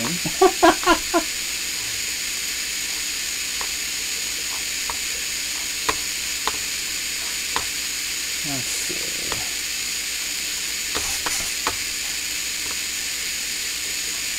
What we don't know is if it's our... oh, I've got another drawing here I can look at too. Okay. We don't know if it's that we're not getting RF, or if it's an audio thing, or what's going on, or if it's just completely bogus circuit. So we've got a few things to look at here. I'm looking at another design that shows ground hitting one side of the coil.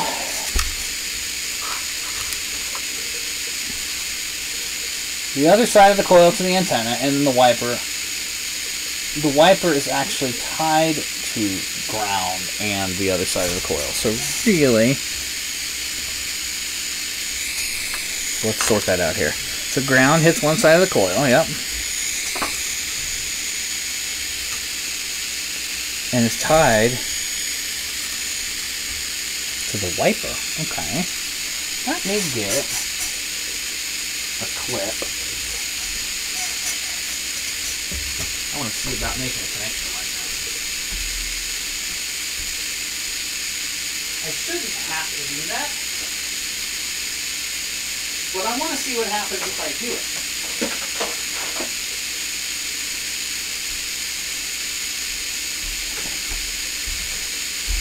So if I bring ground to the other end of the coil, no, not to the other end of the coil, to here,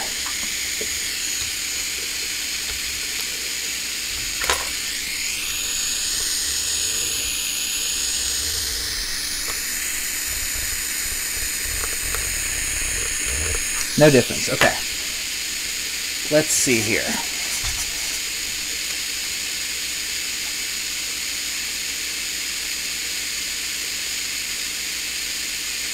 I see people putting a resistor on the audio stuff too, and I'm not sure why I need that yet. Let's see. So, one end of the coil, the antenna end of the coil is also the diode. So the antenna end of the coil is also the diode. I believe that diode is backwards. Let's change that again. Or at least in the current wiring, I believe it's backwards.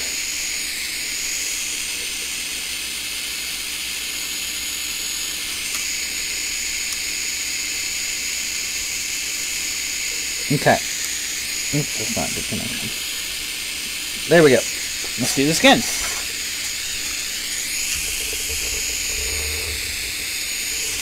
Get my ear a little closer.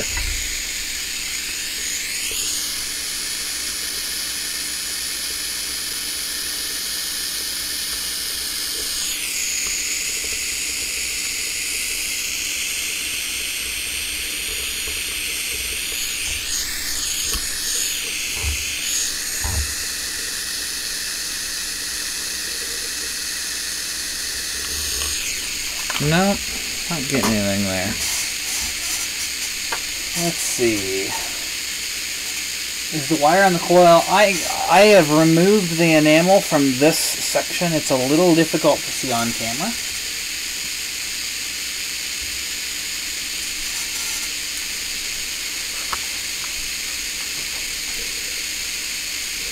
Well, let's see what we got different. So I'm not far off on the design from what those guys are doing. I mean, the only real difference is I don't have a crystal set. I'm using an audio amplifier for my gain, which I think is going to have enough gain. I should be able to hear it, but I could be wrong. I could have a great signal, and I just don't have a high enough impedance to hear the thing.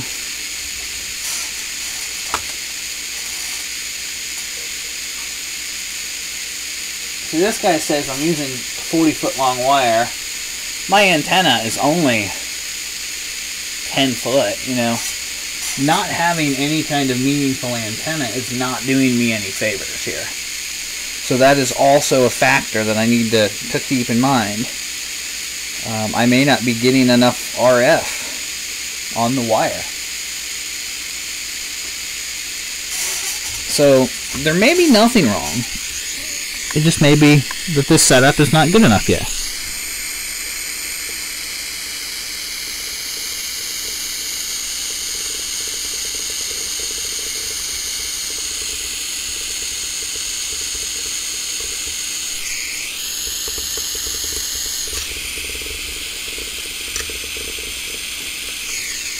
That's okay, because we're learning as we go. So let's make sure that I've got everything wired. I keep going back to wiring because we're kind of working on a loose schematic here and looking at how others have done things.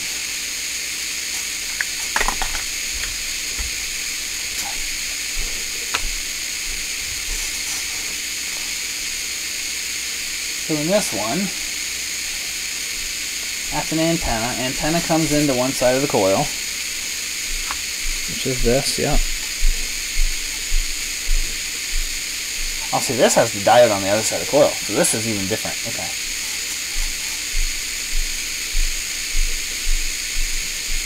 Antenna to that, to wiper. So that's the ground. Wait a minute. That set doesn't look right. I'm looking at let me show you this. I'm looking at a circuit here, and I don't think that would work. But I want you guys to see it. I feel like this would be an invalid design. So on the left-hand side, that's your antenna wire. It would connect to one end of the coil. I don't have a problem with that. It would then go down to the wiper of the coil. I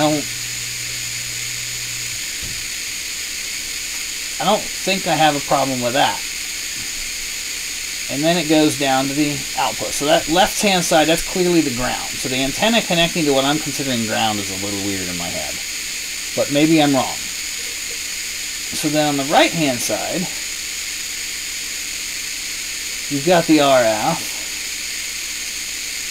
coming out, hitting your diode, and hitting the other side of the speaker. So that seems like it's the hot path. So it's almost like they're tuning the ground here rather than tuning the other end of the coil. I guess that probably works. Why don't I wire it up that way? It can't hurt. Let's just see what happens. Alright, let's just undo all this and start over. I mean, the coolest thing that could happen is that this thing's going to come to life. And we're going to be like, whoa, it worked. And if it doesn't, it doesn't. Alright. So the aerial comes in.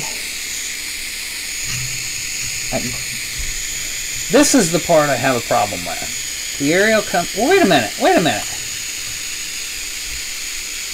This picture I'm looking at, I think I'm interpreting this wrong. You know why?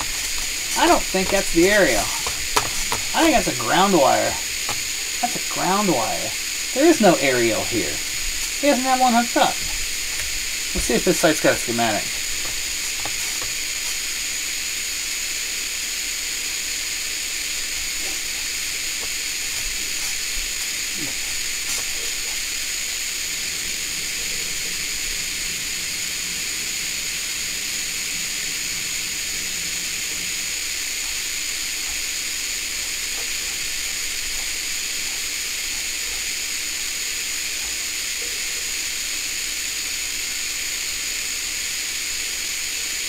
Let's see.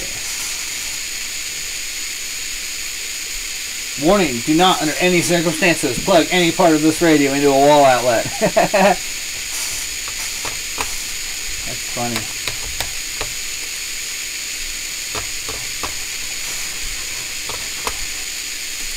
Alright, where does he want the antenna?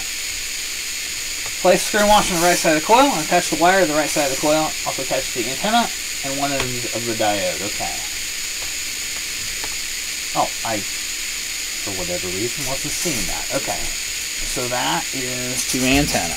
So got it. Two antenna to diode. And that's going to be the cathode end of the diode. Okay. I'm sorry, the anode end of the diode.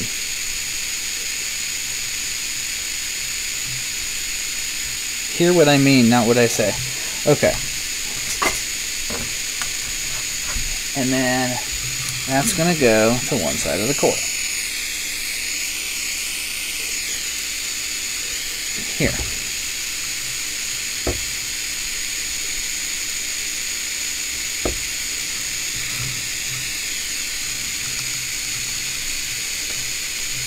I'm going to spin that around. That's too hard to get to. Alright.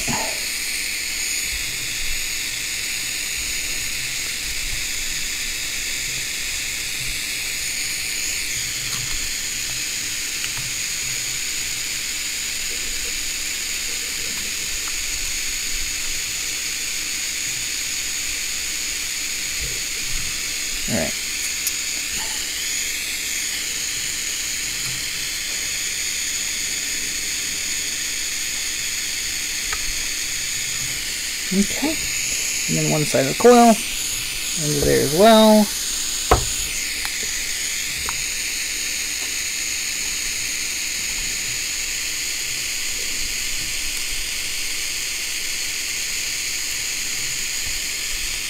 Got it. Okay. So there's that.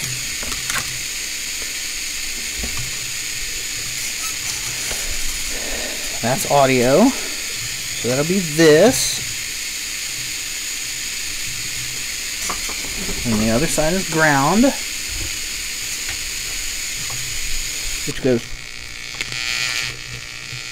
to the other end of the coil.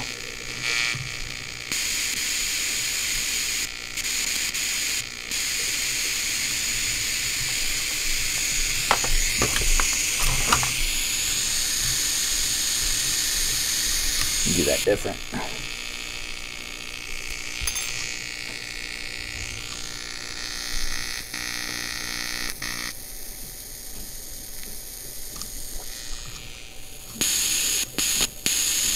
Okay. And then the wiper is on the ground side, so we can disconnect this one and put it over here.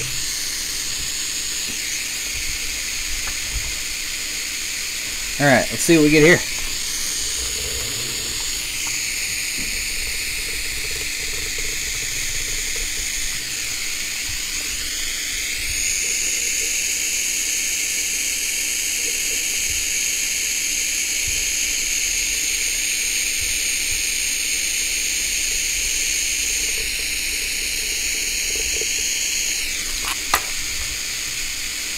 Nothing, same thing. So here's what I think's going on. I see enough here that makes me think I may just not have enough signal coming in. I may not have enough aerial in the air. It sounds 60 hertz-ish. That wouldn't surprise me. That wouldn't surprise me at all. Plug it in the wall and hook up a subwoofer. Nice.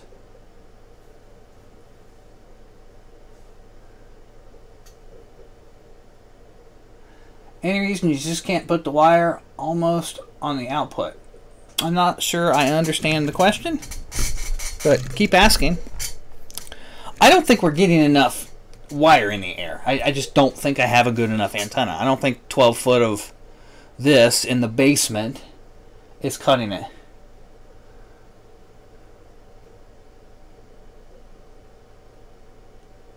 Direct couple what to what? Oh, to the test bench? No, I had things direct coupled and I wasn't getting the signal. So I need more stuff here in front of me to know what's working and what's not. That's the problem. I feel like the test set is putting out RF, but yet I haven't been able to hear that RF anywhere meaningful. And I should have been able to. So lots of things to test and figure out. So I think next steps. Step 1, get an aerial. Did you pick up the test set on your AM radio? No, I didn't. But I don't know that that's because this AM radio that I've got is like unknown, questionable condition. So, and I'm listening for a 1 kilohertz tone. I do have a spectrum analyzer. What's the idea?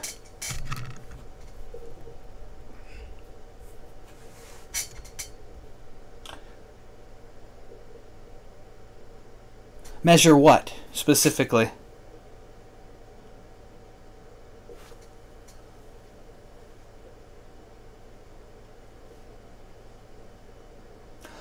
It's the same piece of equipment as the RF generator.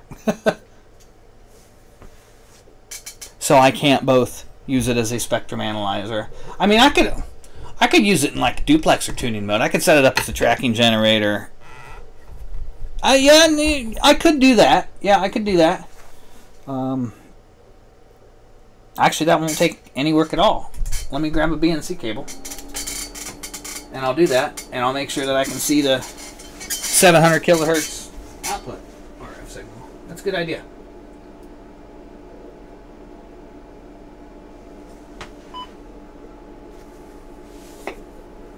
Looking for BNC cables. I'm not seeing any over there. I know I got one over here.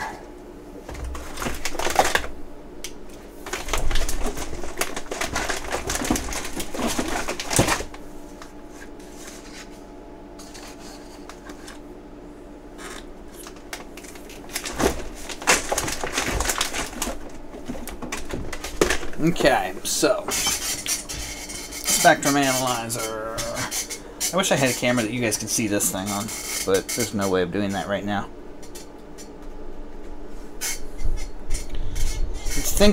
Think before you do things, Josh. Do not blow up the input on this thing. Duplex out to RF in. Okay. That way.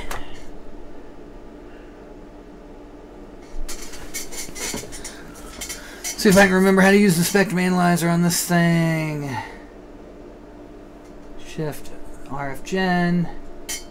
There it is. RF in, center frequency. We're going to make it 700 kilohertz.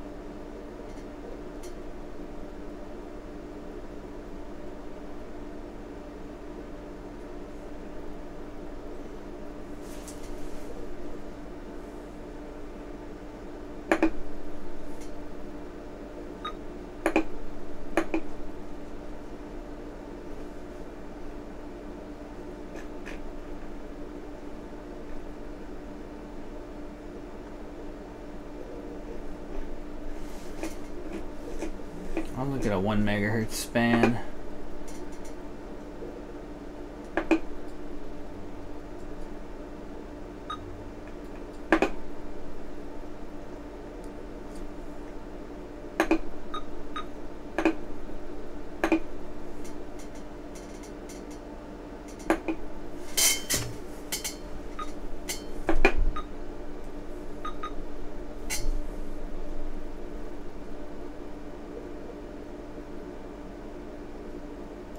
I don't really see anything.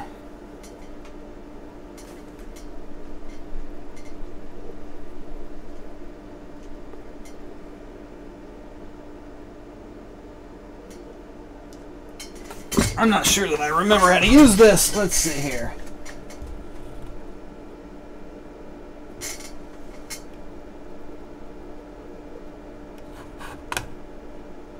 If you blow it up, you can fix it on camera, yeah.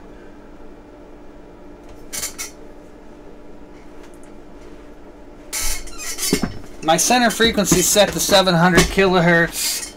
I've got a 10 dBm reference signal. My span is set at 1 megahertz.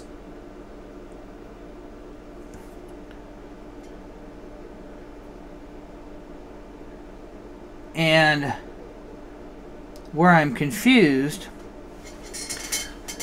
here's the thing. I don't think I need to use the spectrum analyzer. I need to use the tracking generator with the spectrum analyzer. Because I'm just looking at an input. I'm not generating. I'm thinking about where the manual is for this.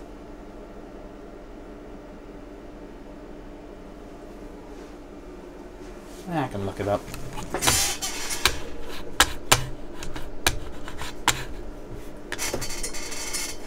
The analyzer's input and output are connected together so that I can use it as a tracking generator with the spectrum analyzer, like if I were like tuning a filter. so that I can see its own signal, but I don't think I'm generating the signal. So I'm going to look it up real quick. Here, you guys can ride along with me. Okay.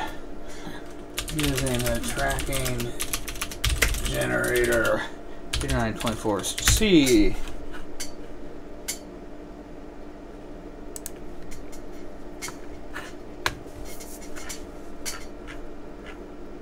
And for anybody wondering, this is what I'm using as a spectrum analyzer. It's originally a CDMA test set.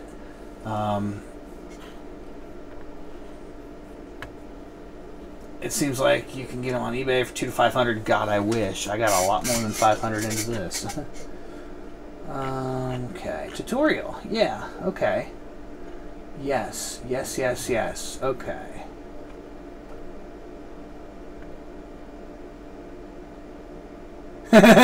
To use it, press the power button. You should hear the sound of 10,000 War Machine turbines spin up. That's exactly true. All right.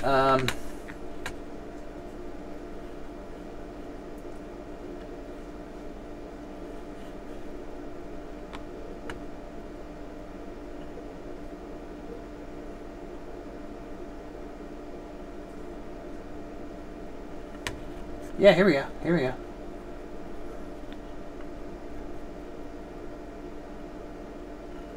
Seriously? You didn't tell me how to do it. You called it a tutorial and didn't tell me how to do it. Alright, let's see here. I have used this. It's just been a while. I don't want to talk about LabVIEW. Alright. Here's the Keysight thing.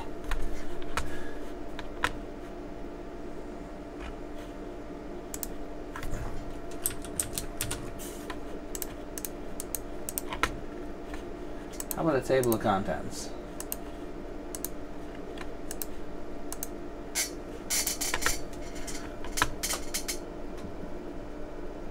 Chapter 3.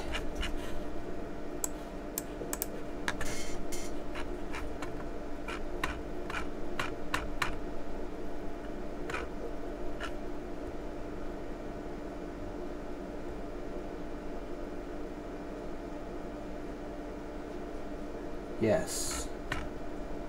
Yes, this is right where I want to be. Okay, okay. That's right, there's an RF10 mode in there.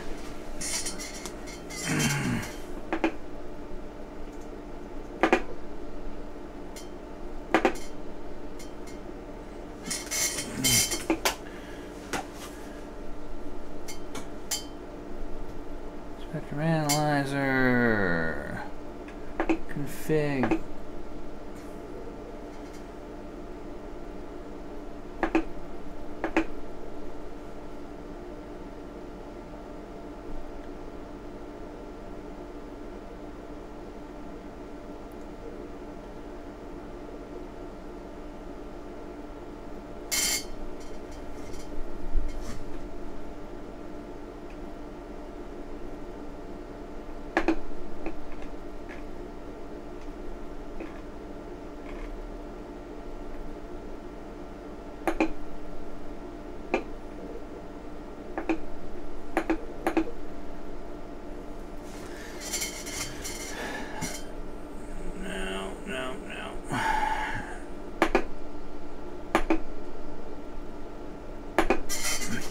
Frequency off.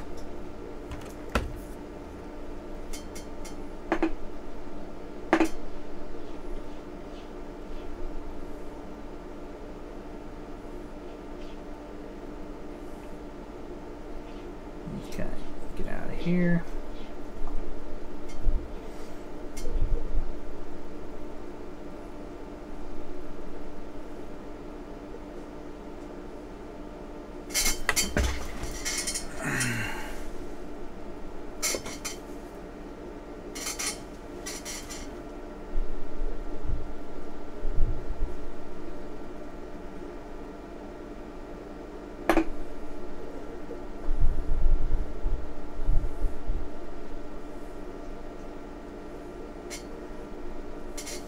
Alright, here we go.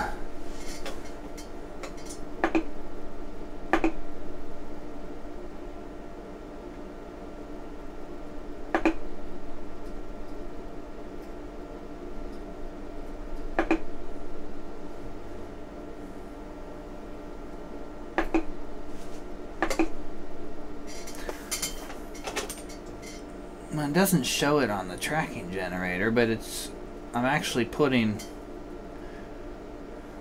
the transmitted signal out, and I'm doing a duplex test, and I'm seeing it in, so that's good. But I should be able to... There we go. There we go. Okay. That's what it took. I had to go into a separate menu. I did not have the generator generating. So we are now showing a nice, clean 700 kilohertz audio signal.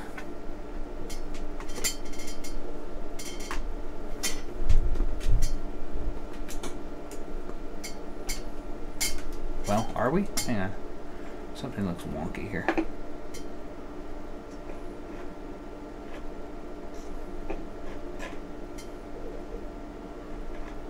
There we go. I got a small span. I've got like a 200 kilohertz span, but okay, so it is generating.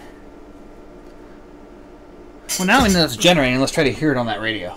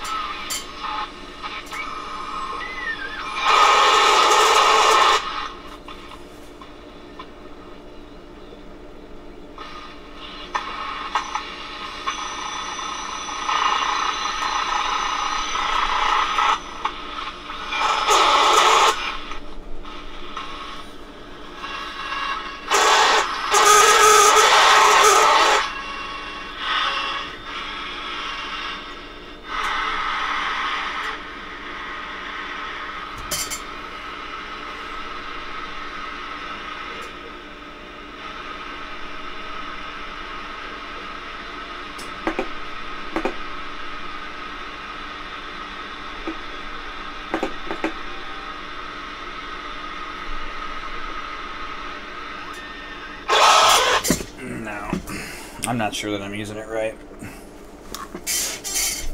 at this a little more.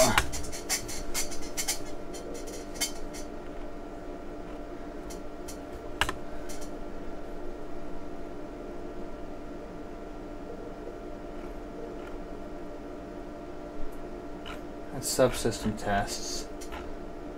Really? That's it? You're just going to show me that? Alright, so config tests.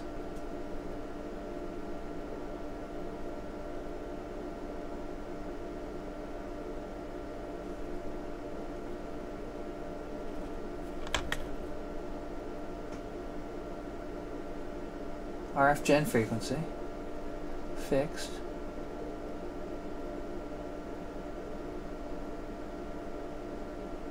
Yeah, RF gen.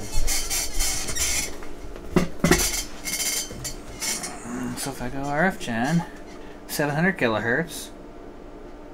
Yeah, that's what it is. Okay. AM.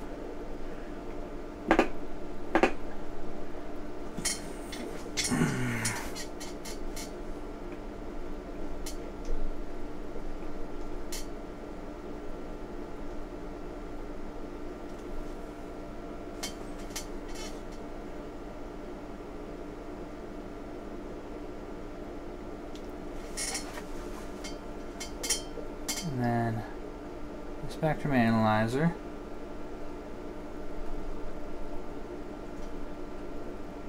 RF in, yeah. Okay. Well, let's change the center frequency here.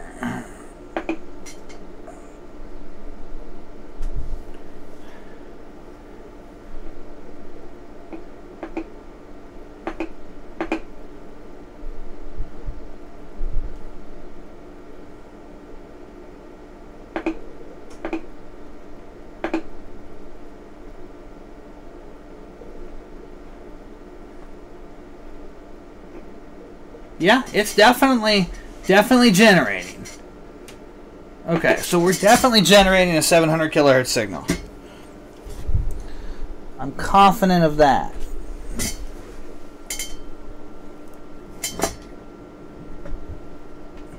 And it's on the RF out port here. So then let's hook this up over here. And let's see if I get anything. So ground.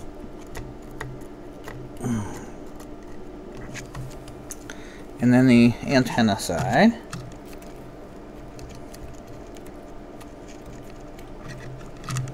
Alright, and power this up.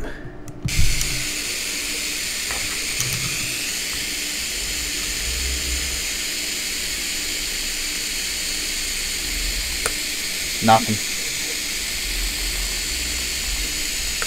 Nothing at all. Okay.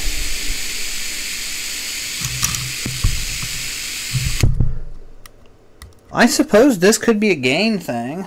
Let me look and see what this audio amp can actually do.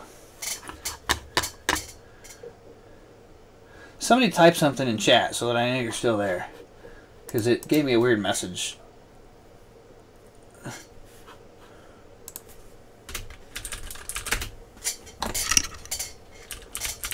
Okay, cool. Alright, the mono 2.5. Okay, this is a 2.5 watt Class D amp, it says. No, it's not. That's not the amp I'm using, is it? Yeah, that is the one. Okay.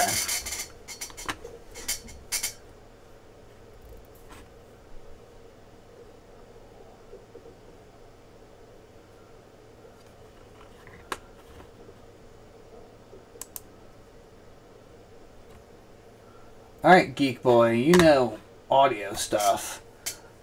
2.5 watt amp. What am I looking at gain-wise?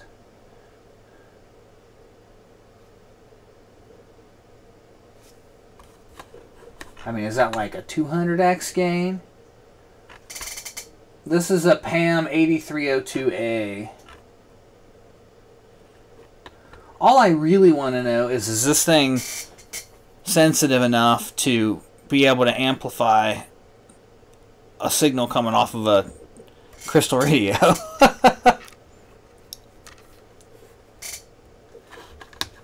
Yeah, I can link the data sheet.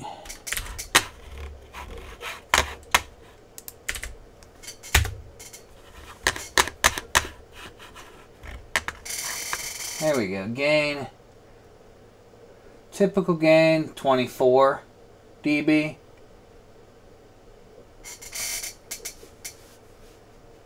You're thinking it may not be powerful enough of an amplifier?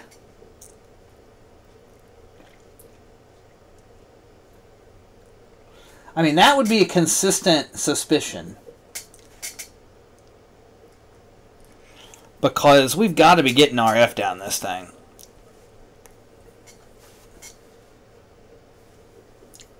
Let me see if anybody's used one. I guess I could Google that. PAM 8302A. Crystal radio. Why not throw a scope on the output? We can get there.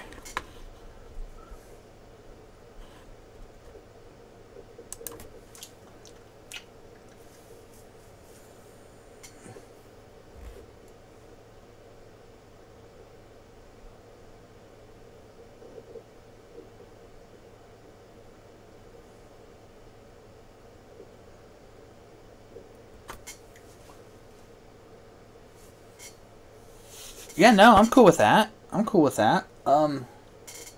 It's going to take me a second to move my scope over to the bench, but yeah, we can see if there's anything showing on the outside of the diode.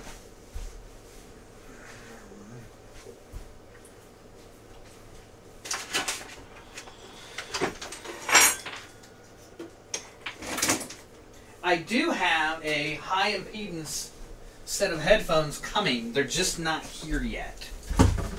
So that is also going to help. We got a bunch of other PVC here that we're going to use for different coil forms. Can you guys imagine just how many friggin' Henrys you're going to get an inductor on that thing? Alright. Scope. Yeah, might as well just lay it like that. Can Can it operate like that? No, it can't. The power cord is going to be obstructed. That would have been so nice. Okay, that's fine.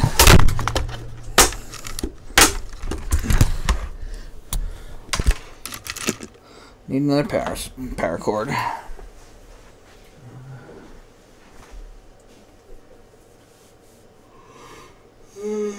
Power cable.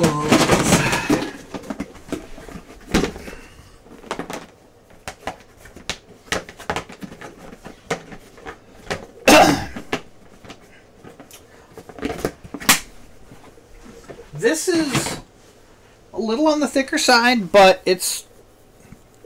I don't think it's too thick.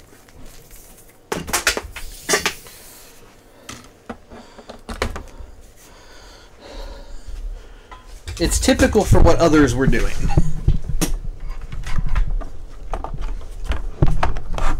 Alright. Let's go.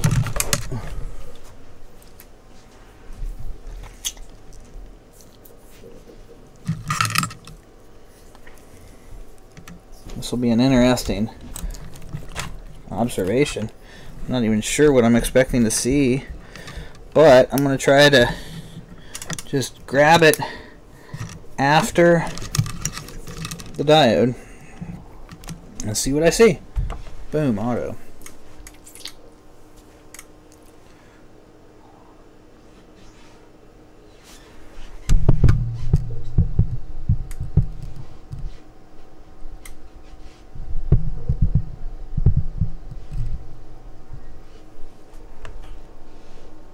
I see stuff. Let me try to get it.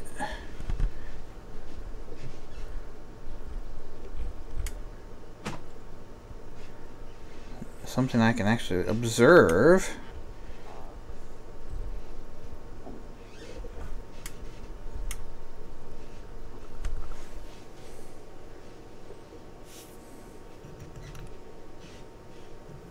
There's something there.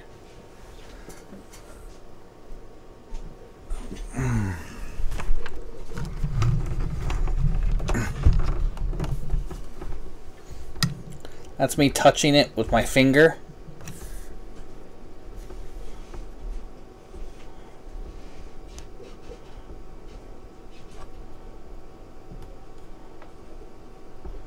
I mean, not the most obvious thing, but there's something there. I'm smalling in the corner again. Hang on. Alright, here we go. Sorry, I didn't change scenes. Here's me touching it with my finger. Here's me letting go with my finger. So I feel like we're picking signals up through the diode. Something, anyway. Here's me on the antenna side of the diode. Actually, hang on. That's me on the antenna side of the diode, and I'm not getting anything there. Run the wiper? Alright.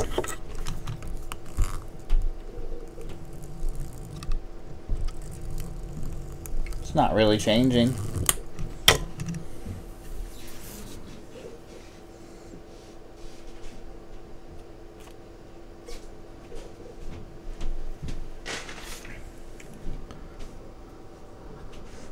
Okay, I don't know how to do that.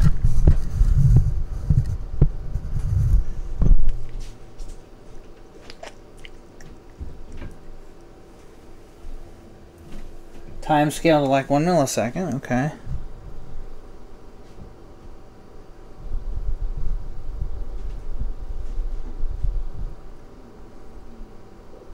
That's like that.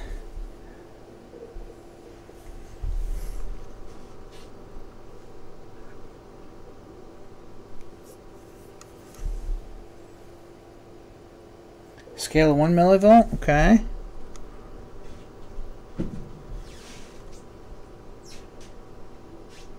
I mean,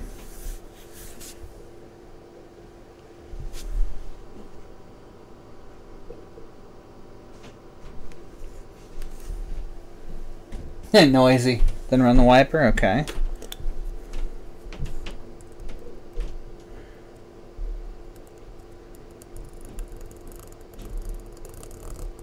It's not making any difference.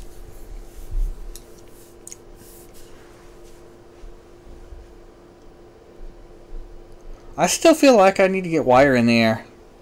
I feel like I'm just not picking anything up down here. Go larger on the scale. Be specific. 50 what? 50 millivolts? Okay.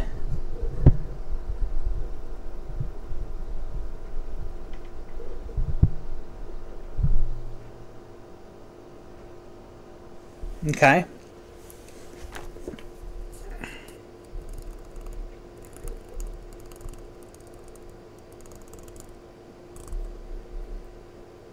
I'm not seeing meaningful changes.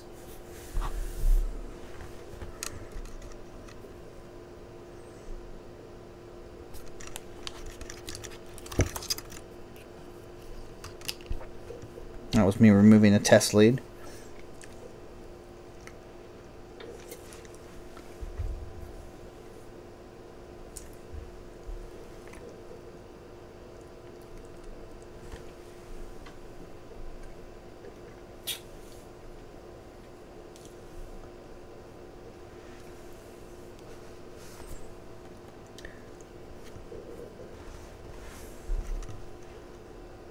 I don't know how to do that. I am very unfamiliar with oscilloscope use at this level.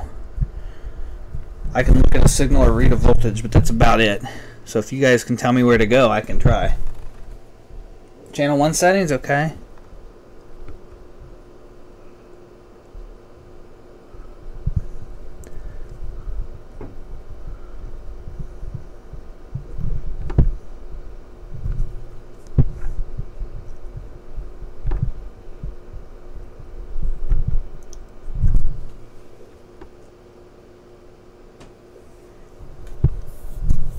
Bandwidth limit?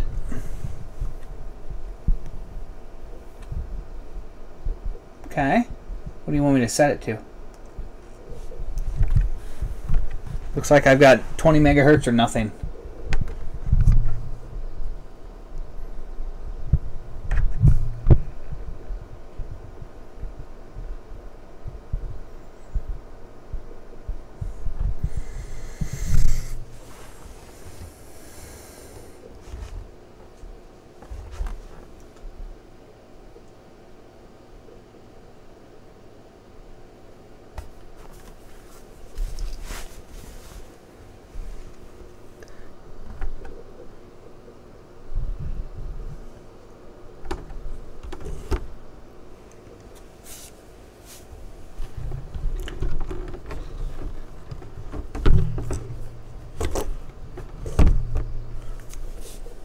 Put it in the AC coupling, okay.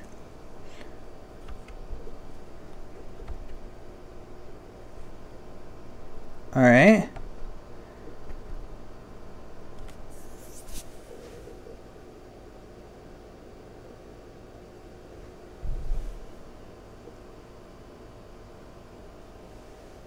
No. Same options.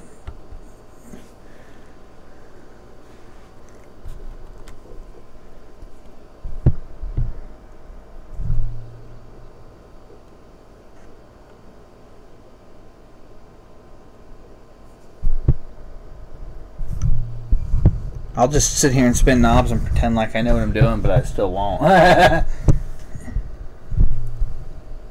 No, it does not give me any more options.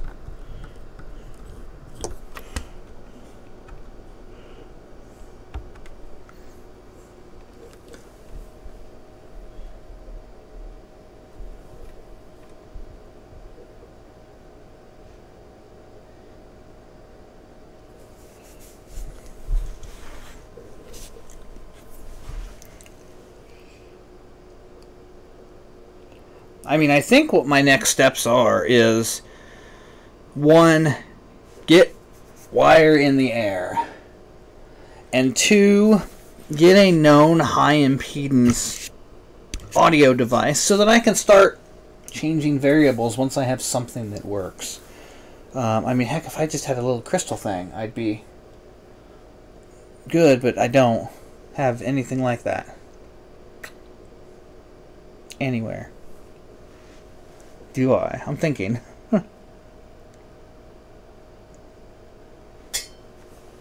I don't believe I own a little 101 electronics kit thing anymore.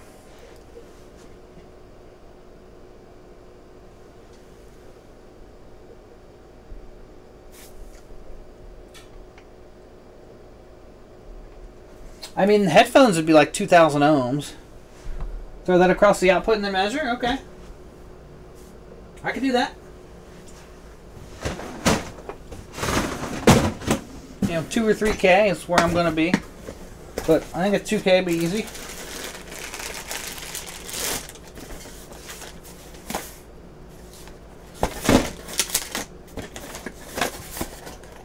Here's a box of 1Ks. Grab a couple of those.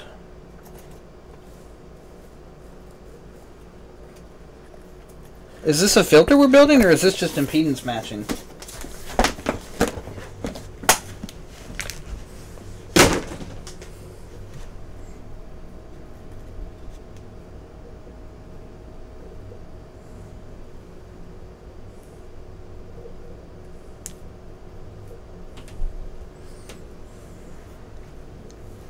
Okay, let me throw this here.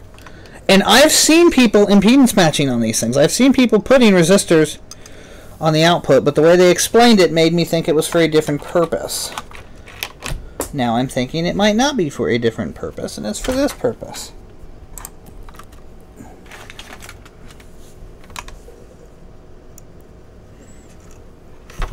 Okay.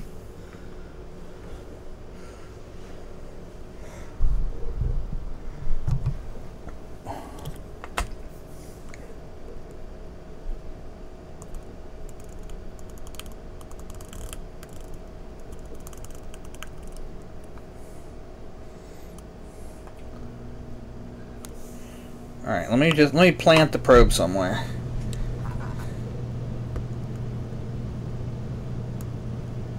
I'm moving very slowly with it.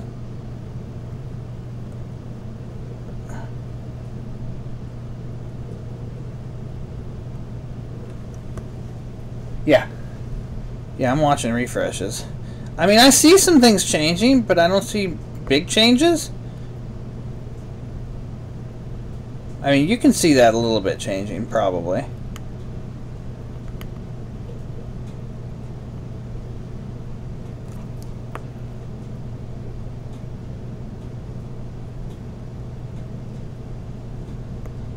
There's no signal here. This is, you're just looking at RF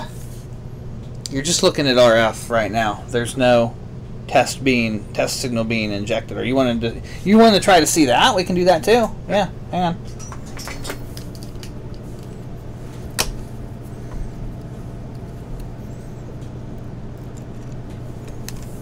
I'm sure that'll show up.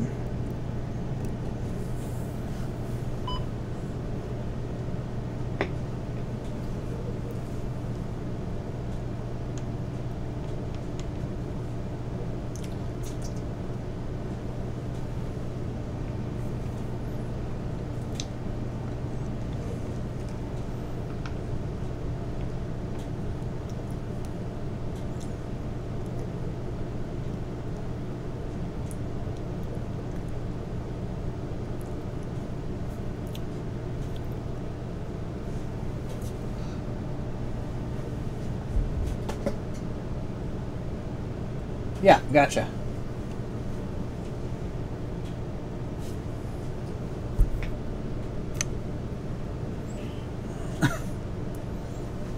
Alright, there is, let's see here, RF Gen 700 kilohertz tone RF out. Alright. Happy?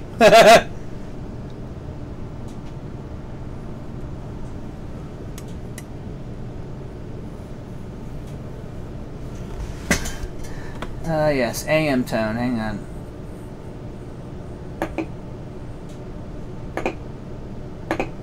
There you go.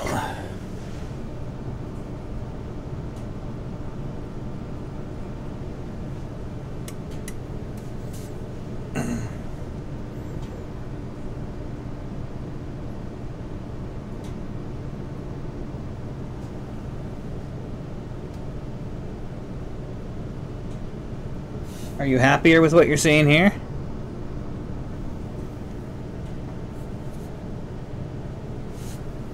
And then we're going to go here.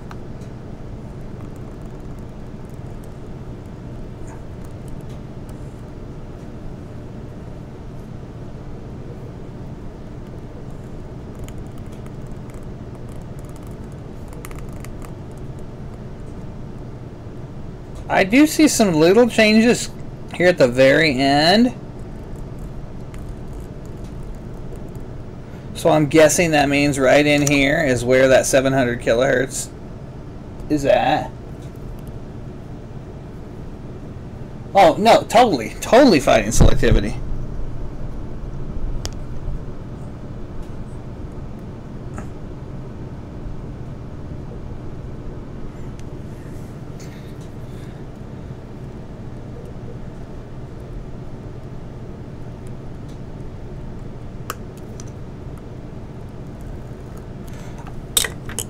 Yeah, nothing awesome. Okay, that's it. All right. Let me find out. Well, I'm gonna look right now to see when these headphones are coming. It might be tomorrow. So let's see. Doodly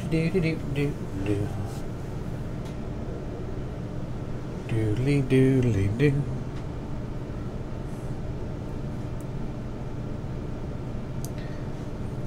It is shipped.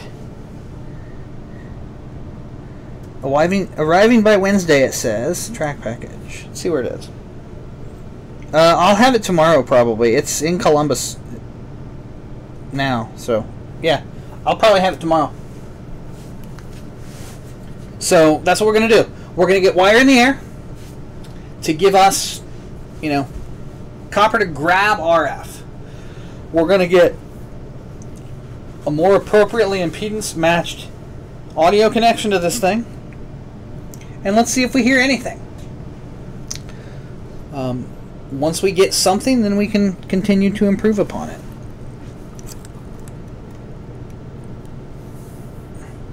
But this is an okay start, even with what we're seeing here. I feel like this has been a good first step. We've wound a coil, we've explored basics of the circuit, we understand a few different ways that the coil can be connected. So this was not at all a total loss. I think I'm gonna maybe mock this up a little more permanent on a piece of wood, kind of like was done, so that it's not flopping around the bench quite as much. But I mean, hell, look at that. I'm proud of that. That's great. You know, and we'll find out if 0.31 millihenries is anywhere close to where we want to be or not. Just too many variables right now and not enough data, so we'll get more data. So that was fun. That was very fun. Down the road, you know, we're gonna take this far. We're gonna play with some roller inductors. We're gonna play with air variable capacitors. We might make our own air variable capacitor. In fact, I really want to. In fact, Geek Boy, go ahead and start learning how to set that mill up. We might have a part or two or 24 for you to kick out of some thin aluminum. But that was fun. Good stuff. Well, thanks for watching, everybody. I will keep you updated. Oh, yeah, no, I know. Keep you updated on where things are. There will be a lot more streams coming up for this. If you're interested in the content I'm producing, go ahead and hit the follow button. If you're able to offer support of the stream, there is a subscribe option. Anything helps keep the lights on, because this is all out of my own pocket. But fun stuff. Don't feel obligated to support in any way if you're not able. But thanks for tuning in. There's been a few people here that I haven't talked to before, so I really am glad you joined. Yeah, thanks, James. Thanks, everybody. We will catch you guys later. We'll give you the cool little smoke intro.